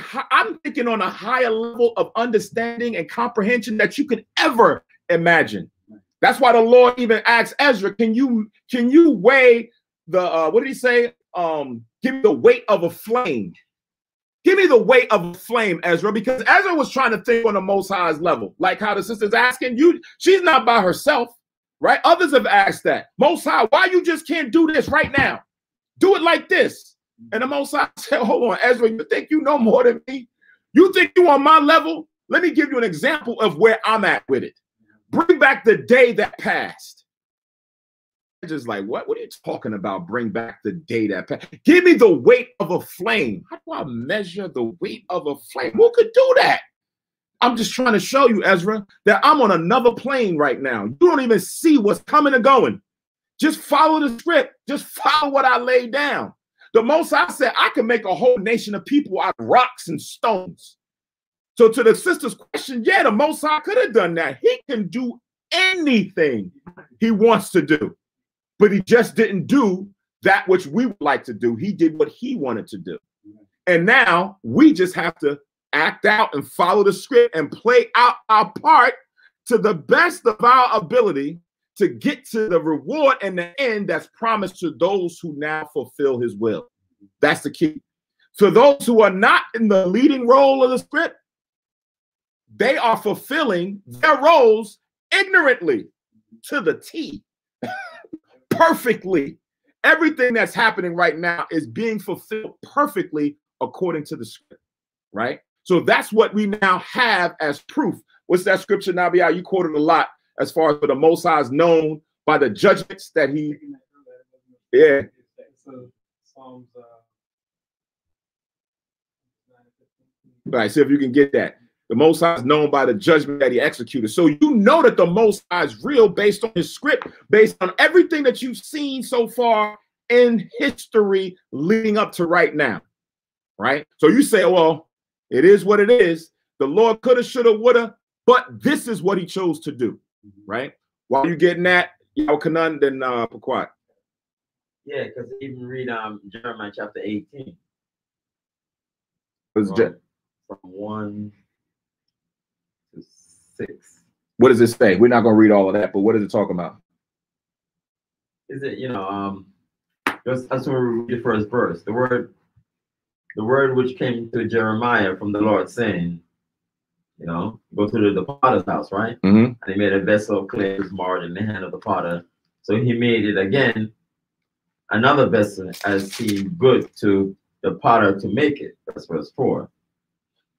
Verse 5, then the word of the Lord came to me, saying, O house of Israel, cannot I do with you as this potter, said the Lord. Mm-hmm. Behold, as the clay is in the potter's hand, so are ye in my hand, O house of Israel. Right, that's the verse. That's the verse right there. Jeremiah 18:6. O house of Israel, cannot I do with you as this potter? Meaning, everything that I have created for you to do, or any other nation, isn't it my will to do with you what I want? If I didn't want you to do this and be perfect in the beginning, then you wasn't going to be perfect. But if I wanted you to be perfect and without sin, without flaw in the beginning, during the time of the 6th day when I created man, it doesn't. He just didn't want to do that. He just didn't write the script for it to fulfill that will. The script is written the way it is to fulfill his will for how it is written. Paquat. And I would say, in conclusion, the best thing that we have is the law. The law is our best, our greatest friend. Why? Because the law makes things predictable. The law makes everything predictable. Without the law, everything is chaos, out of order. So the Most High create everything to function according to laws. Right. So we follow the law, you get this. You don't follow the law, you get that. That's how easy it is. That's right. It's as simple as that. Right. But that's for now. Right. What she's talking about is with the law. Right. Why didn't the Most High just make it so that we could just keep the law without no sin? So we can keep the law without no sin. Right. That's what she's asking. So Deuteronomy 28:1 tells you, exactly what you're saying. Keep the law without sin, right? Right. That's the way the Most High said it. Exactly what you said. Right. That's his prerogative. He right. set it up. Everything functioned according to laws, and that's how we got to do it. Just obey. Right. I think that what it was that he just, when the Most High, he made written everything that he wanted, and the choice. He gave us a choice. Mm-hmm. You gotta have your own choice to go right or go left. Right, but with that, right? So I'm gonna give you an understanding because I understand where the sister's coming from because he's not the first one that's asked that question. We've heard that question many times before. Now we know we have a choice, right? But remember, the new covenant in the book of Hebrews says what? 8th chapter. What is the new covenant? What is the Most High going to do to the nation of Israel? He's going to put the law in our inward parts. So that's what she's asking. Why couldn't the law just be in our inward parts from the beginning? Why we got to wait to the end when Christ come back and go through all these 1,000 years and all these captivities and everything else? Why we couldn't just have fulfilled Hebrews 8:8 in the beginning? That's what Ezra was trying to get to. Just bring the kingdom right now, Most High. This is taking too long. Why we got to go through all this? Without that, we would not know what good it is, how beautiful the kingdom is. Right. Because keep in mind, even though we're gonna have the law in our inward part, we're gonna still remember when we used to sin. Right. So he's gonna say when we wake up in bed, we gonna. It seems like it was yesterday all the affliction that we went through. Right. Right. So when we have it in our inward part, we still gonna remember how wicked we were, right. Except that we won't be able to sin. Right. It won't be that we're gonna that's gonna be wiped out because we still gonna have the scriptures. We still gonna have the scriptures. We still gonna know that we sinned. Right. It ain't like we get into the kingdom and we rule with Christ, and now we don't know nothing about what happened aforetime. We're going to have to know these things because we're going to still have to keep the Passover. We're going to still have to keep the Feast of the Tabernacles, because even in the scripture talk about if a nation don't want to come up and keep the tabernacles, shame on them. This is going to happen. So we're going to know that aforetime we were sinning and we did this. So we're going to have that remembrance of our ancestry. And people are going to be asking us, why is this thing burning? We're going to have to explain to them what happened in the past. Exactly. So if we don't know what sin is and how breaking the law, how to be in that situation, we wouldn't be able to appreciate the kingdom once we have it, Right. even though we have the law written in our inward part. Yeah, I think you're talking about he's gonna wipe away our judgment.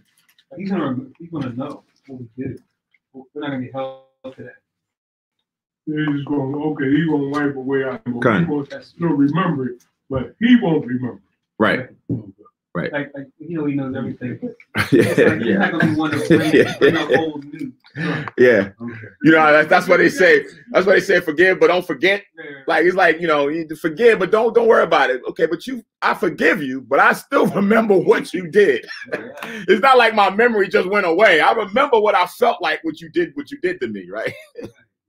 So Awoye, in short, the short answer to that is the Most High could have done that, but it was not in his will to do that. He wanted it to have and play out the way it is right now that we have in the scriptures. We never want to limit the Most High to say the Most High couldn't have done such and such.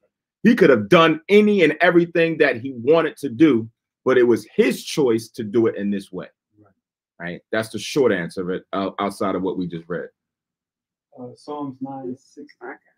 Love it. All right, so water. Ayanda, that's the scripture that I was asking about.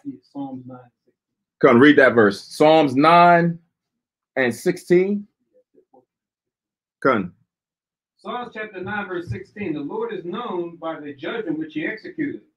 The wicked is snared in the work of his own hands. Take down Salah. Right. So the Lord is known by the judgment which he executeth, meaning we know that the Most High is real. We know that the Bible's God, Abraham, Isaac, and Jacob, our power is the power based on the judgments that he has executed.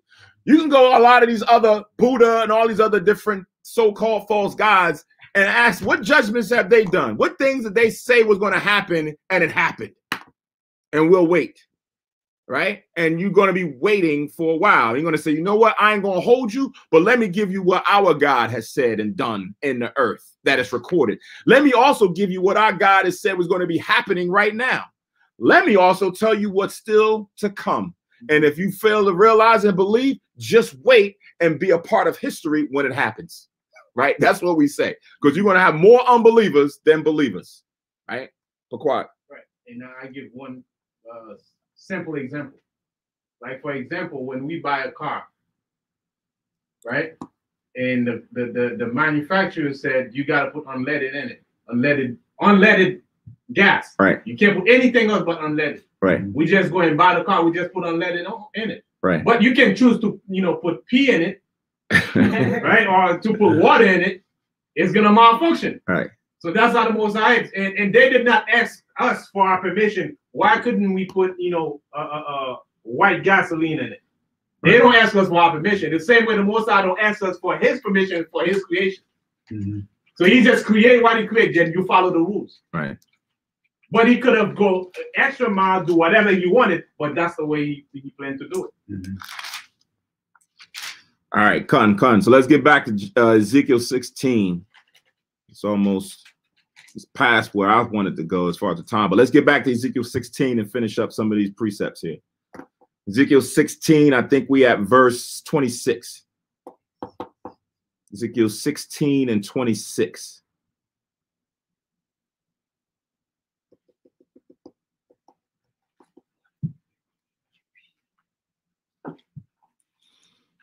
And just another, as I'm sitting here thinking about it, based on a warrior's question, right? And Pequod, that last thing that you just mentioned, as far as what we had to learn, keeping in mind that all nations in the Most High, the Most High wouldn't have made all nations perfect like that outside of his nation first. So our nation had to be the perfect nation.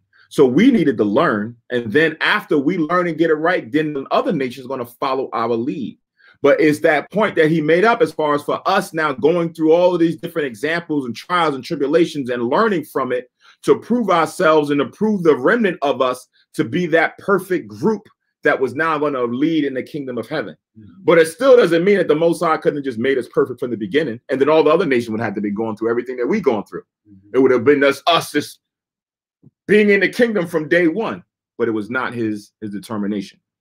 So now verse 26 in Ezekiel 16, it says, thou hast also committed fornication with the Egyptians, thy neighbors, great of flesh, and has increased thy whoredoms to provoke me to anger.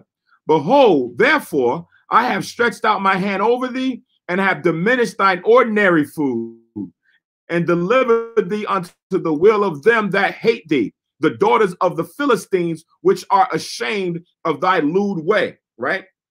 So now we recognize, like I said, the Bible is in twofold.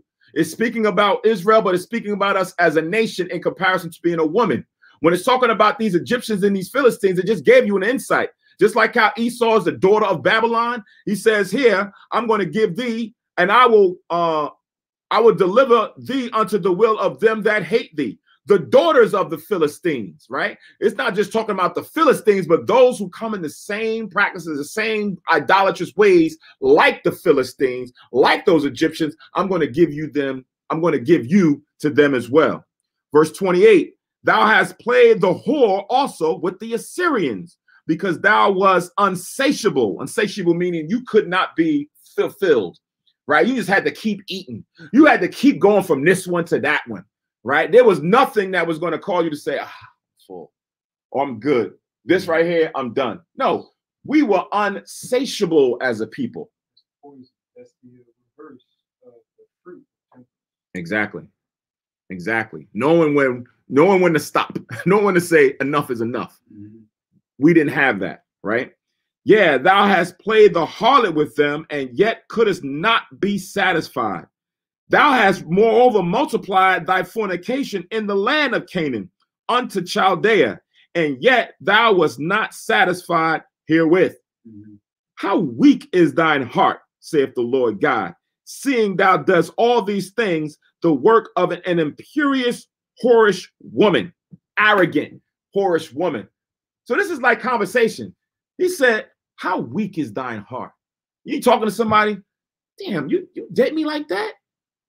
I thought better of you. What's in your heart for you to think this way? That's how the Lord is speaking to us. Like a man would speak to his woman that just dissed him, that just cheated on him, but he hurt. You're like, yo, what was in your heart to do this to me, right? It says, seeing thou doest all these things, the work of an imperious, arrogant, domineering person, that's what an imperious is, whorish woman, and that thou buildest thine an eminent place in the head of every way, and makest thine high place in every street, and hast not been as an harlot, and that thou scornest higher. Now check that out. The Most High all along is calling Israel as a whore. Played as a harlot. But if you miss what he just said, I'm going to read it again. He says, and that thou buildest thine eminent place in the head of every way, and makest thine high place in every street. Now check it out. Pay attention. And hast not been as an harlot, in that thou scornest higher. What is the Lord saying here? Now he's saying that thou hast not been as a harlot. What the Most High is saying here is a whore. A whore is a whore for what? Reward, money, something, car, bag, whatever the case may be. She's going to go out there and whore herself out to receive gifts, to get money. But that's not what Israel did. Israel didn't go out there and play the whore to receive gifts. Israel said, no, I don't want your money. I don't want that from you. Matter of fact, I'm going to flip it. I'm going to give you rewards and gifts. That's how Israel was not playing like a real true harlot, because a harlot wants to receive money and things. So that's what the Most High is saying. Thou hast not been as a harlot. It says, and thou scornest higher. You don't want somebody come and give you money. You don't want it. It's just like Israel right now. This is like the Most High's wordplay is beautiful, man. It's epic when you put it in perspective of how he's doing that comparison. today they would say a slut versus a whore. Right. It's like, damn, you work for the whore. You gotta give him bread for it. Yeah, you're not even a whore, you're a slut. Right? A slut just go do it just cause. A slut do it and then go take you somewhere. You to ride somewhere, that's a slut. You like, damn. A whore is about her money, not the slut. That's why in Matthew 6:13, we pray for the Most High to keep us from temptation. Mm-hmm. But that's what temptation does. You say, I'm going to do it, this thing right here, just for a little bit, right? And then you do that little bit, you get a little bit of satisfaction. The satisfaction goes away. But you remember that little satisfaction you get. You go again and do it to get more satisfaction. You get more satisfaction, and then it goes away. Until we go deep, deep, deep, we even forget the first time why we even get it from the first place. Because we now swimming in a pool of sin, and we already done far. Now we can't. It's like you can't go back. Mm-hmm. You're too far in the temptation. Now, though, something that started just a little, that's why the Most High said a little leaven up the whole lump. So that's why the Most High said, even a little bit of temptation, stay away from it. Because the Most High, the minute that we go into that temptation, you know we'll be destroyed. Exactly. Right. Yeah. Talking about the Most High allowing us to be an example. And our brother Esau, he's going to be the biggest example of all. Mm-hmm. Yep. We're going to look at him in the museum and be like, this is temptation unhinged. Right. This is the heights of what they got and how they got it.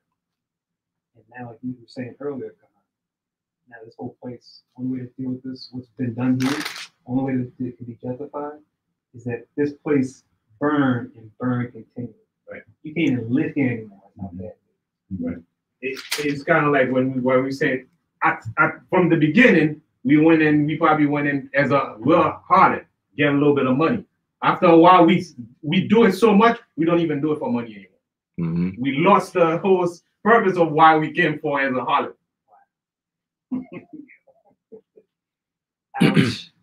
So let's read this again and move on. It says, and that thou, verse 31, and that thou buildest thine eminent place in the head of every way, all these different churches and false places of worship, right? And makest thine high place in every street, and hast not been as an harlot, and that thou scornest hire. Verse 32, but as a wife thou committed adultery. So you did commit adultery. You were married unto me. You were with me, but you went out and fashioned yourself for somebody else, which taketh strangers instead of her husband. Verse 33, they gave gifts, they give gifts to all whores, but thou givest gifts, or thy gifts, to all thy lovers. A normal person who's dealing with a whore, they bring gifts to the whore, but you go give your gifts to all your lovers, right? It says, and hirest them, that they may come unto thee on every side for thy whoredom. Right? We go and we look for every different religion, every different ideology, everything, and we give all of our stuff to them. It's like they make merchandise of you. Mm-hmm. Right? They make merchandise of you. It's just like the rappers. They millionaire, but the people that on top of them are billionaires and making weight. It's like you become the commodity. Right. You're making them money as opposed to making yourself money. Right. Verse 34. It says, and the contrary is in thee from other women in thy whoredoms. Right? So now the Lord is saying we are contrary to what a real whore is. Right? It says, whereas none followeth thee to commit whoredoms, and in that thou givest a reward, and no reward is given unto thee. Therefore, thou art contrary. Now check this out. Check out what the Lord is saying here.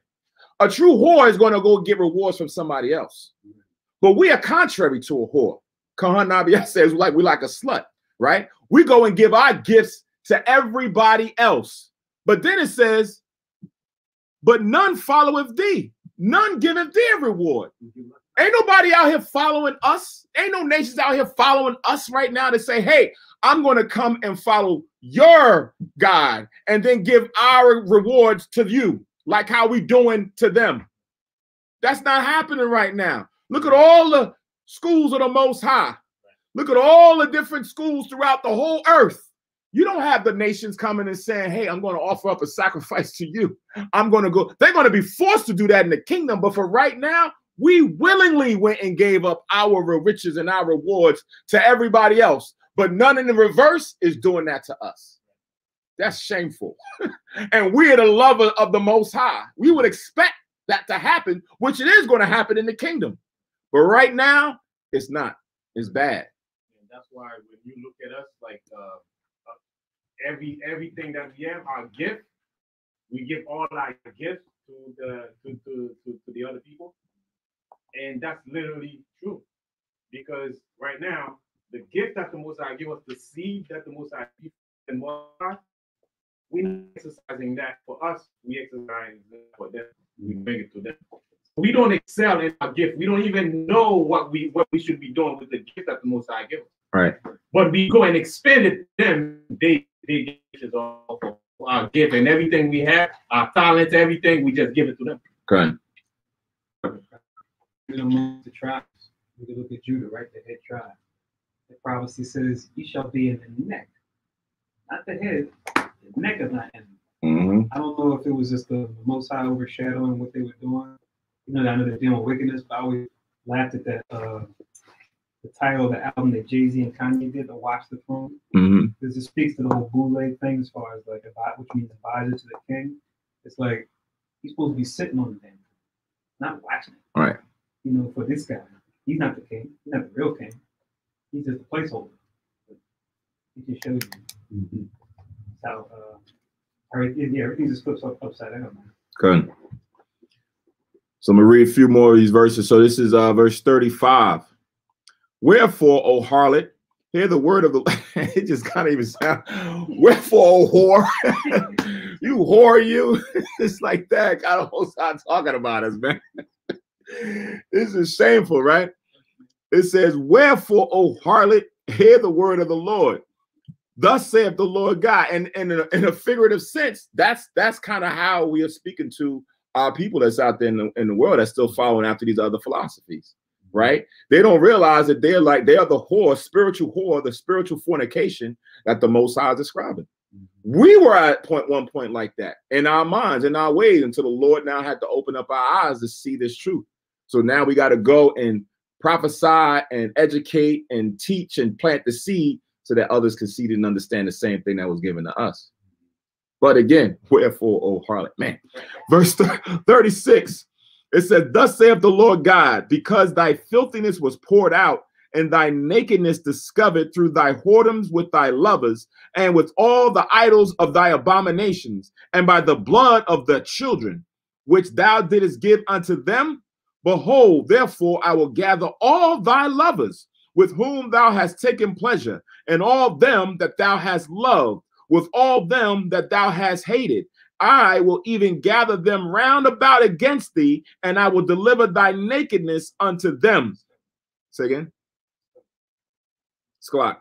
I will gather them round about against thee, and I will discover thy nakedness unto them, that they may see all thy nakedness. So that's what the Lord's judgment was. Everybody that we went out there and played a harlot with, now he's exposed us to all of them. That's why we are the bywords and the proverbs to all nations. Yeah, leak the photos, right? Leak the videos. This is what has happened to us. Now our shame is now made before the nations. That's why when we talk about, and they shall, what is the verse when they talk about, and they shall walk by, and they shall pass by and hiss and say, is this the people? Oh, Lamentations 2:15. Let me read that real quick. This is what the Most High is describing right now. Lamentations 2:15. The water Aki. It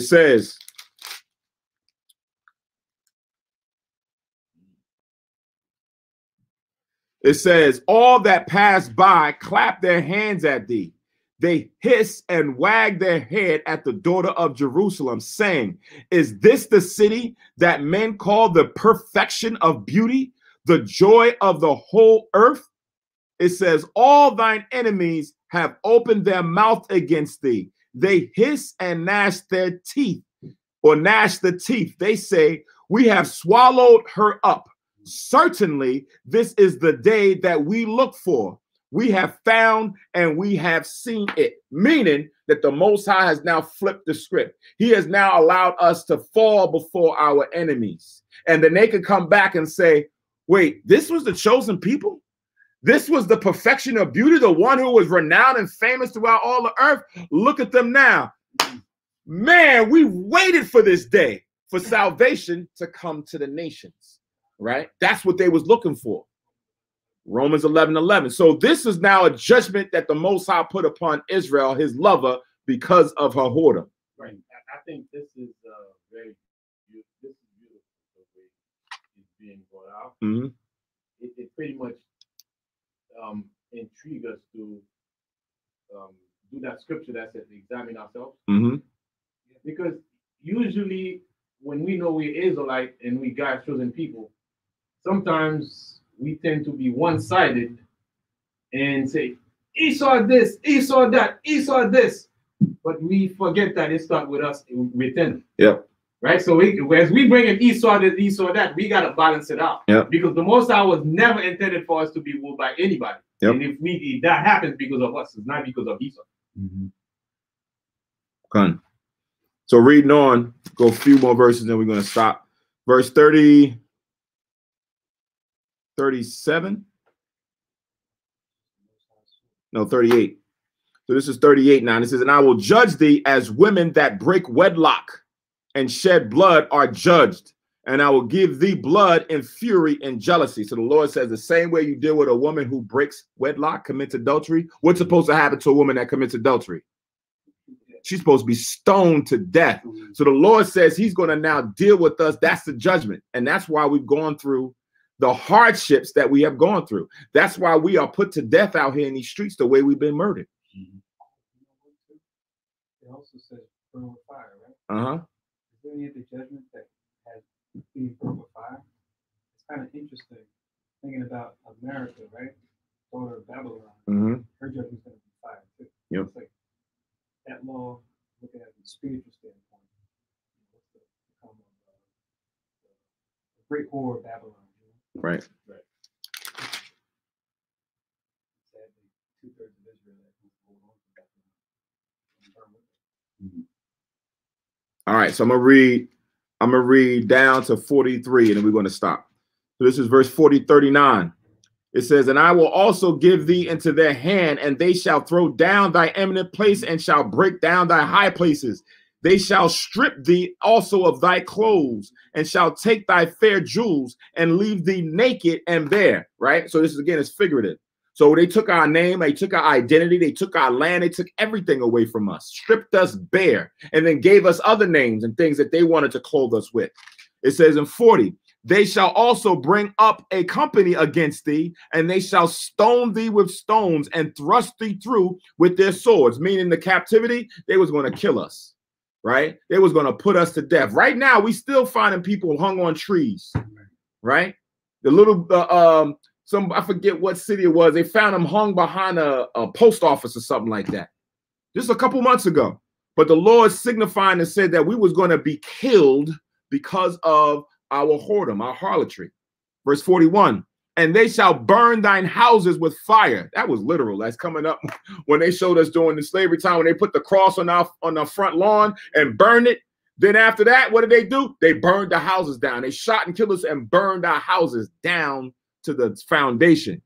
And they shall burn thine house with fire and execute judgments upon thee in the sight of many women. And I will cause thee to cease from playing the harlot, and thou also shalt give no hire anymore. So this is happening so that we don't continue to go play the harlot. It's supposed to be a deterrent. The death judgment was supposed to always been a deterrent, right? You see someone stoned, you say, man, I don't want to do that. You see how his head cracked open. You see how the blood was running down? Man, his eyes was all. That's supposed to be a deterrent. So that's what the Lord says, that he's done this so that you do not go and give higher anymore to play the harlot. Verse 42. So will I make my fury toward thee to rest, and my jealousy shall depart from thee, and I will be quiet and will be no more angry. So after a while, it's going to change. You're going to realize we're going to come back like we're doing right now. Some of us have heard Christ in John the Baptist when he says, repent, for the kingdom of heaven is at hand. We said, dang, I didn't realize. I ain't supposed to eat that. I ain't supposed to keep that day. What did they do to Thanksgiving to my brethren? Oh, man, I didn't know. You repent and then stop playing the whore and going out there following all these philosophies and doctrines, giving your children over to them things. It's not supposed to be done. Verse 43, because thou hast not remembered the days of thy youth, but hast fretted me in all these things. Behold, therefore, I also will recompense thy way upon thine head, saith Yahweh, and thou shalt not commit lewdness above all thine abominations. So that's the key, right? That's what this is all about. All of these crimes and things, when we come out there with signs and we show our slavery and we show the hanging, is to remind our people that these things is happening for breaking God's commandment. Like Pequod said, it's not so much about Esau. We know Esau was created to be the people that he was created, but the focus is really on us. Had we had not given into their temptation, had we not been so enamored and so, curious to go and follow that way, we would have never entered into these things. Esau would have never been in rulership or power. The other nations would have never been that way. We entertained it, and now we allowed them to rise and give them their salvation. You say, what? Curiosity did what? Killed the cat, right? It killed us, right? So now, they say the cat has how many lives? We're in our 9th life right now. We're trying to make sure that we survive until the end, till Christ come back. So now, remembering all that stuff that we went through, that we don't do those things again, right? The 1/3, the elect, to now come back and ask for forgiveness to your husband. Say, can you take me back? Can you take me back? What is that? I think it's in Hosea. Is it Hosea? When the Most High said, go ask a man if his wife committed adultery on him, was he going to take it back? Hell no, he ain't going to take it back. But I keep taking y'all back. So the Most High said, I keep taking you back. Yes, exactly. A symbolic to the nation of Israel. You got some of us who are hard right now. Your wife cheat on you? Hell with that.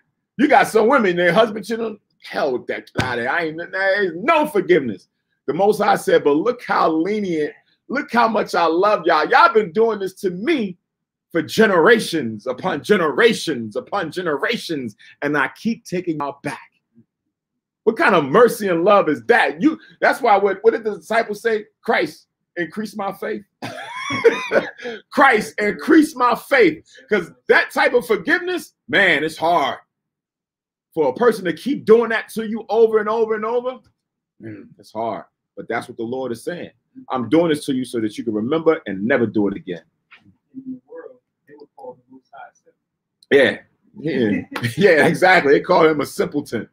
You a fool. You took her back? You a fool. What? It's love. And you gotta understand that it's like I created this thing. It's mine anyway. Right. So if he comes back, I'll take it because I created it. It's mine. Right. So I mean that's the standpoint that the way I'm looking. That's my not somebody else created it. I created it. Right. If he comes back to me, I'll take it back. But he gotta come back in my terms the way I want him to come back. Right. Yeah, a small thing about David had gotten a wife. He'd gotten a wife, and then I think Saul gave that woman to another man. But eventually David went and got her back, for his wife. Mm-hmm. And her ex-husband was running after her. Her husband at that time was running after her, and the man tell him to go home, go back home because it's mine. Yeah. She's mine. Yeah. Regardless of if you slept with her or not. Yeah, they said Judah said he was running, he was crying, boy. When you read it, he was crying. Well, I can imagine. You get your wife, and all of a sudden she said, listen, well, I can't be with you, I will be with him. He was running behind her. No! Crying. All right, so we're going to stop there in Ezekiel, the 16th chapter. If you want, you can read further on. It goes into more detail about Sodom and all that other stuff, right? But I'm gonna end off with a new moon verse. You know, y'all put y'all on notice, but I'm gonna bail y'all out. Say again. You want to read that? All right, there you go. All right. Read that, Isaiah 66:23 for a new moon scripture to close us out on. Isaiah 66, 23. Isaiah 66, verse 23. And it shall come to pass that from one new moon to another, and from one Sabbath to another, shall all flesh come to worship before me, said the Lord. Right. All flesh, everybody is supposed to come worship before the Most High. Right. That's the determination. Right. Especially all the children of Israel. We're going to always keep the Sabbath, always keep the new moons. Right now, it's a smaller portion of the nation that's doing it now, but it will come to pass that all of us, 100%, will be keeping the Most High's holy days and new moons and Sabbath days and honor and worship of him on his day like we're doing tonight, right? And it's going to be very grand, glorious, right? You know, it's going to be a festival. We're going to really have a banquet of food. We're really going to have a joyous occasion of brotherhood and sisterhood where we're not worrying about any cares of the world, any of those things about what got to, you know, during the week, sometimes the new moon come, I got to get up to go to work the next day, so I can't. That's going to be, we're going to be really in a good spirit. We keep those high days in that day, but this is just the buildup. But Christ, this is a shadow of things to come, right? This is just a shadow. We're going to learn different things. All right, so with that, we're going to close out today's new moon class. Remember, this is the 9th month. We do have a high holy day, the feast of the rededication of the altar, coming up in this month in a few weeks.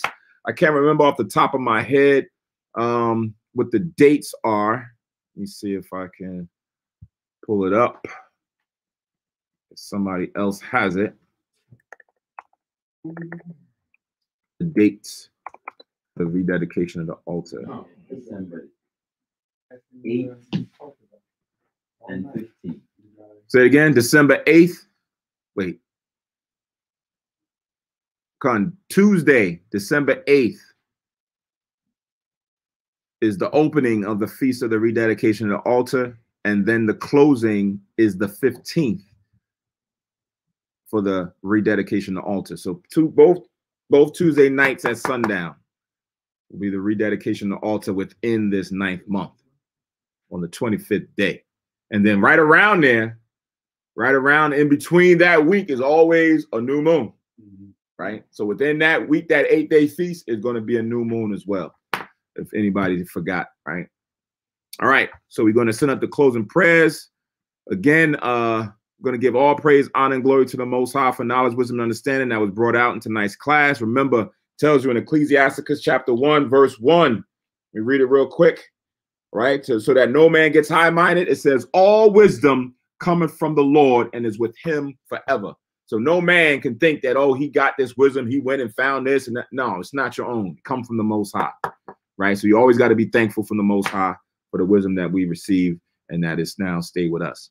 So the water to the brothers and sisters that was watching on the live stream, to the brothers and sisters that dialed in on the teleconference line, Most High's will, you was fulfilled spiritually. You have any further questions, write them down and bring them to the Tuesday class upcoming next week or the Friday class upcoming next week. Enjoy the night, enjoy the new moon. If you haven't feasted, join us after we finish the service. That's what we're going to do.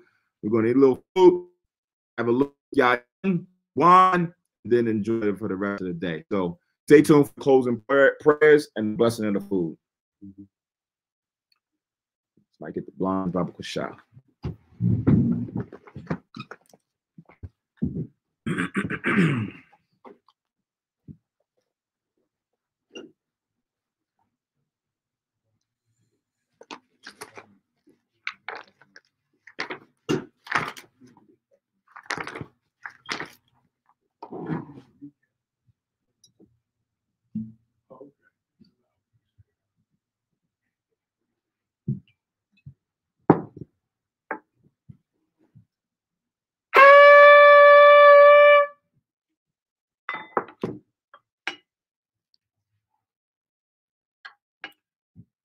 Barakatha Yahweh, Ba'ashem Yahweh Shai, Asherah, Nathan Lanawa, Par Yahagapin, Thawada Amun, La Yahweh, Ba'ashem Yahweh Shai, Ath Yasha'Ella. All right, English translation. I failed to give the English translation in the beginning, but what we just said is blessed are you, Yahweh, in the name of Yahweh Shai, that gives to us the fruit of the vine. Thank you, so be it, to Yahweh, in the name of Yahweh Shai with Israel.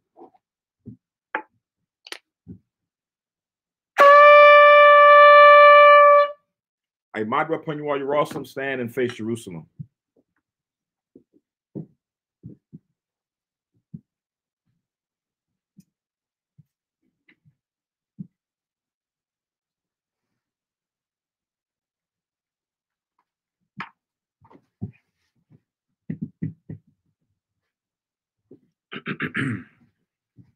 Yahweh, Ba'ashem, Yahweh Shai, Baba Kushah, Shemai, Lanawa, Aitha, Yum Yun, Aitha, Shalak, Maya Ka'ala, Waha Alahayim, Tazwadakim, La, Shemal Ayam, Barak, Rapah, Magun, Wahakazayak, Banya, Yasha'Allah, Washalat, Lanawa, Rabium, Kakama, Rabium, Da'ai, Rabium, Bayana, Rabium, Sabalonwa, Rabium, Amawan, Rabium, Aqua, Rabium, Ahabium, Rabium, Hagana, Rakhanaya, Wasalat, Ko, Kata Yamnawa, Laha Akim, Wa'akwa, Wayasha'Allah, Thumb Yad, Waiwalam, Ba'asham, Yahawashah, Thawada, Amun.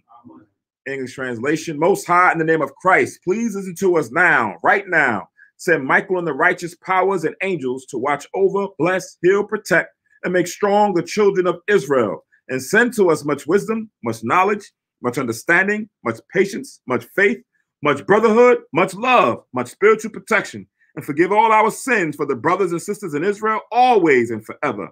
In the name of Yahweh Shah or Christ, thank you, so be it. Four Corners Prayer. Yahweh, Ba'ashem, Yahweh Shai, Barak Nawa, Wayasha'Allah, Wabath Yasaparim, Shema, Yasharallah, Yahweh, Allah Hayanawa, Yahweh, Akha. All right, English translation. Most High, in the name of Christ, bless us and Israel and the house of books or the schools scattered throughout the four corners. And also Deuteronomy 6:4, Hear, O Israel, the Lord our power is one power. And we're going to do prayer for the food offering. Okay. Yahweh, Gadawal, Ba'ashem, Adawanya, Yahweh Shai, Baba Kushah, Barak, Ma'akol, Yanawa, Shatayawa, Yanawa, Yayun, Yanawa, Lakam, Yanawa, Shakarai, Yanawa, Zakad, Shaw, Hayarak, Kadash, Ba'ashem, Yahweh Shai, Thawada, Amun. All right, so with that, after the blessing of food, we want to say Shalom, Yashrala, peace to all the brothers and sisters, and also a Shah Kadash, or happy new moon, happy 9th new moon. Shalom, everyone, and enjoy the rest of your evening. Shalom.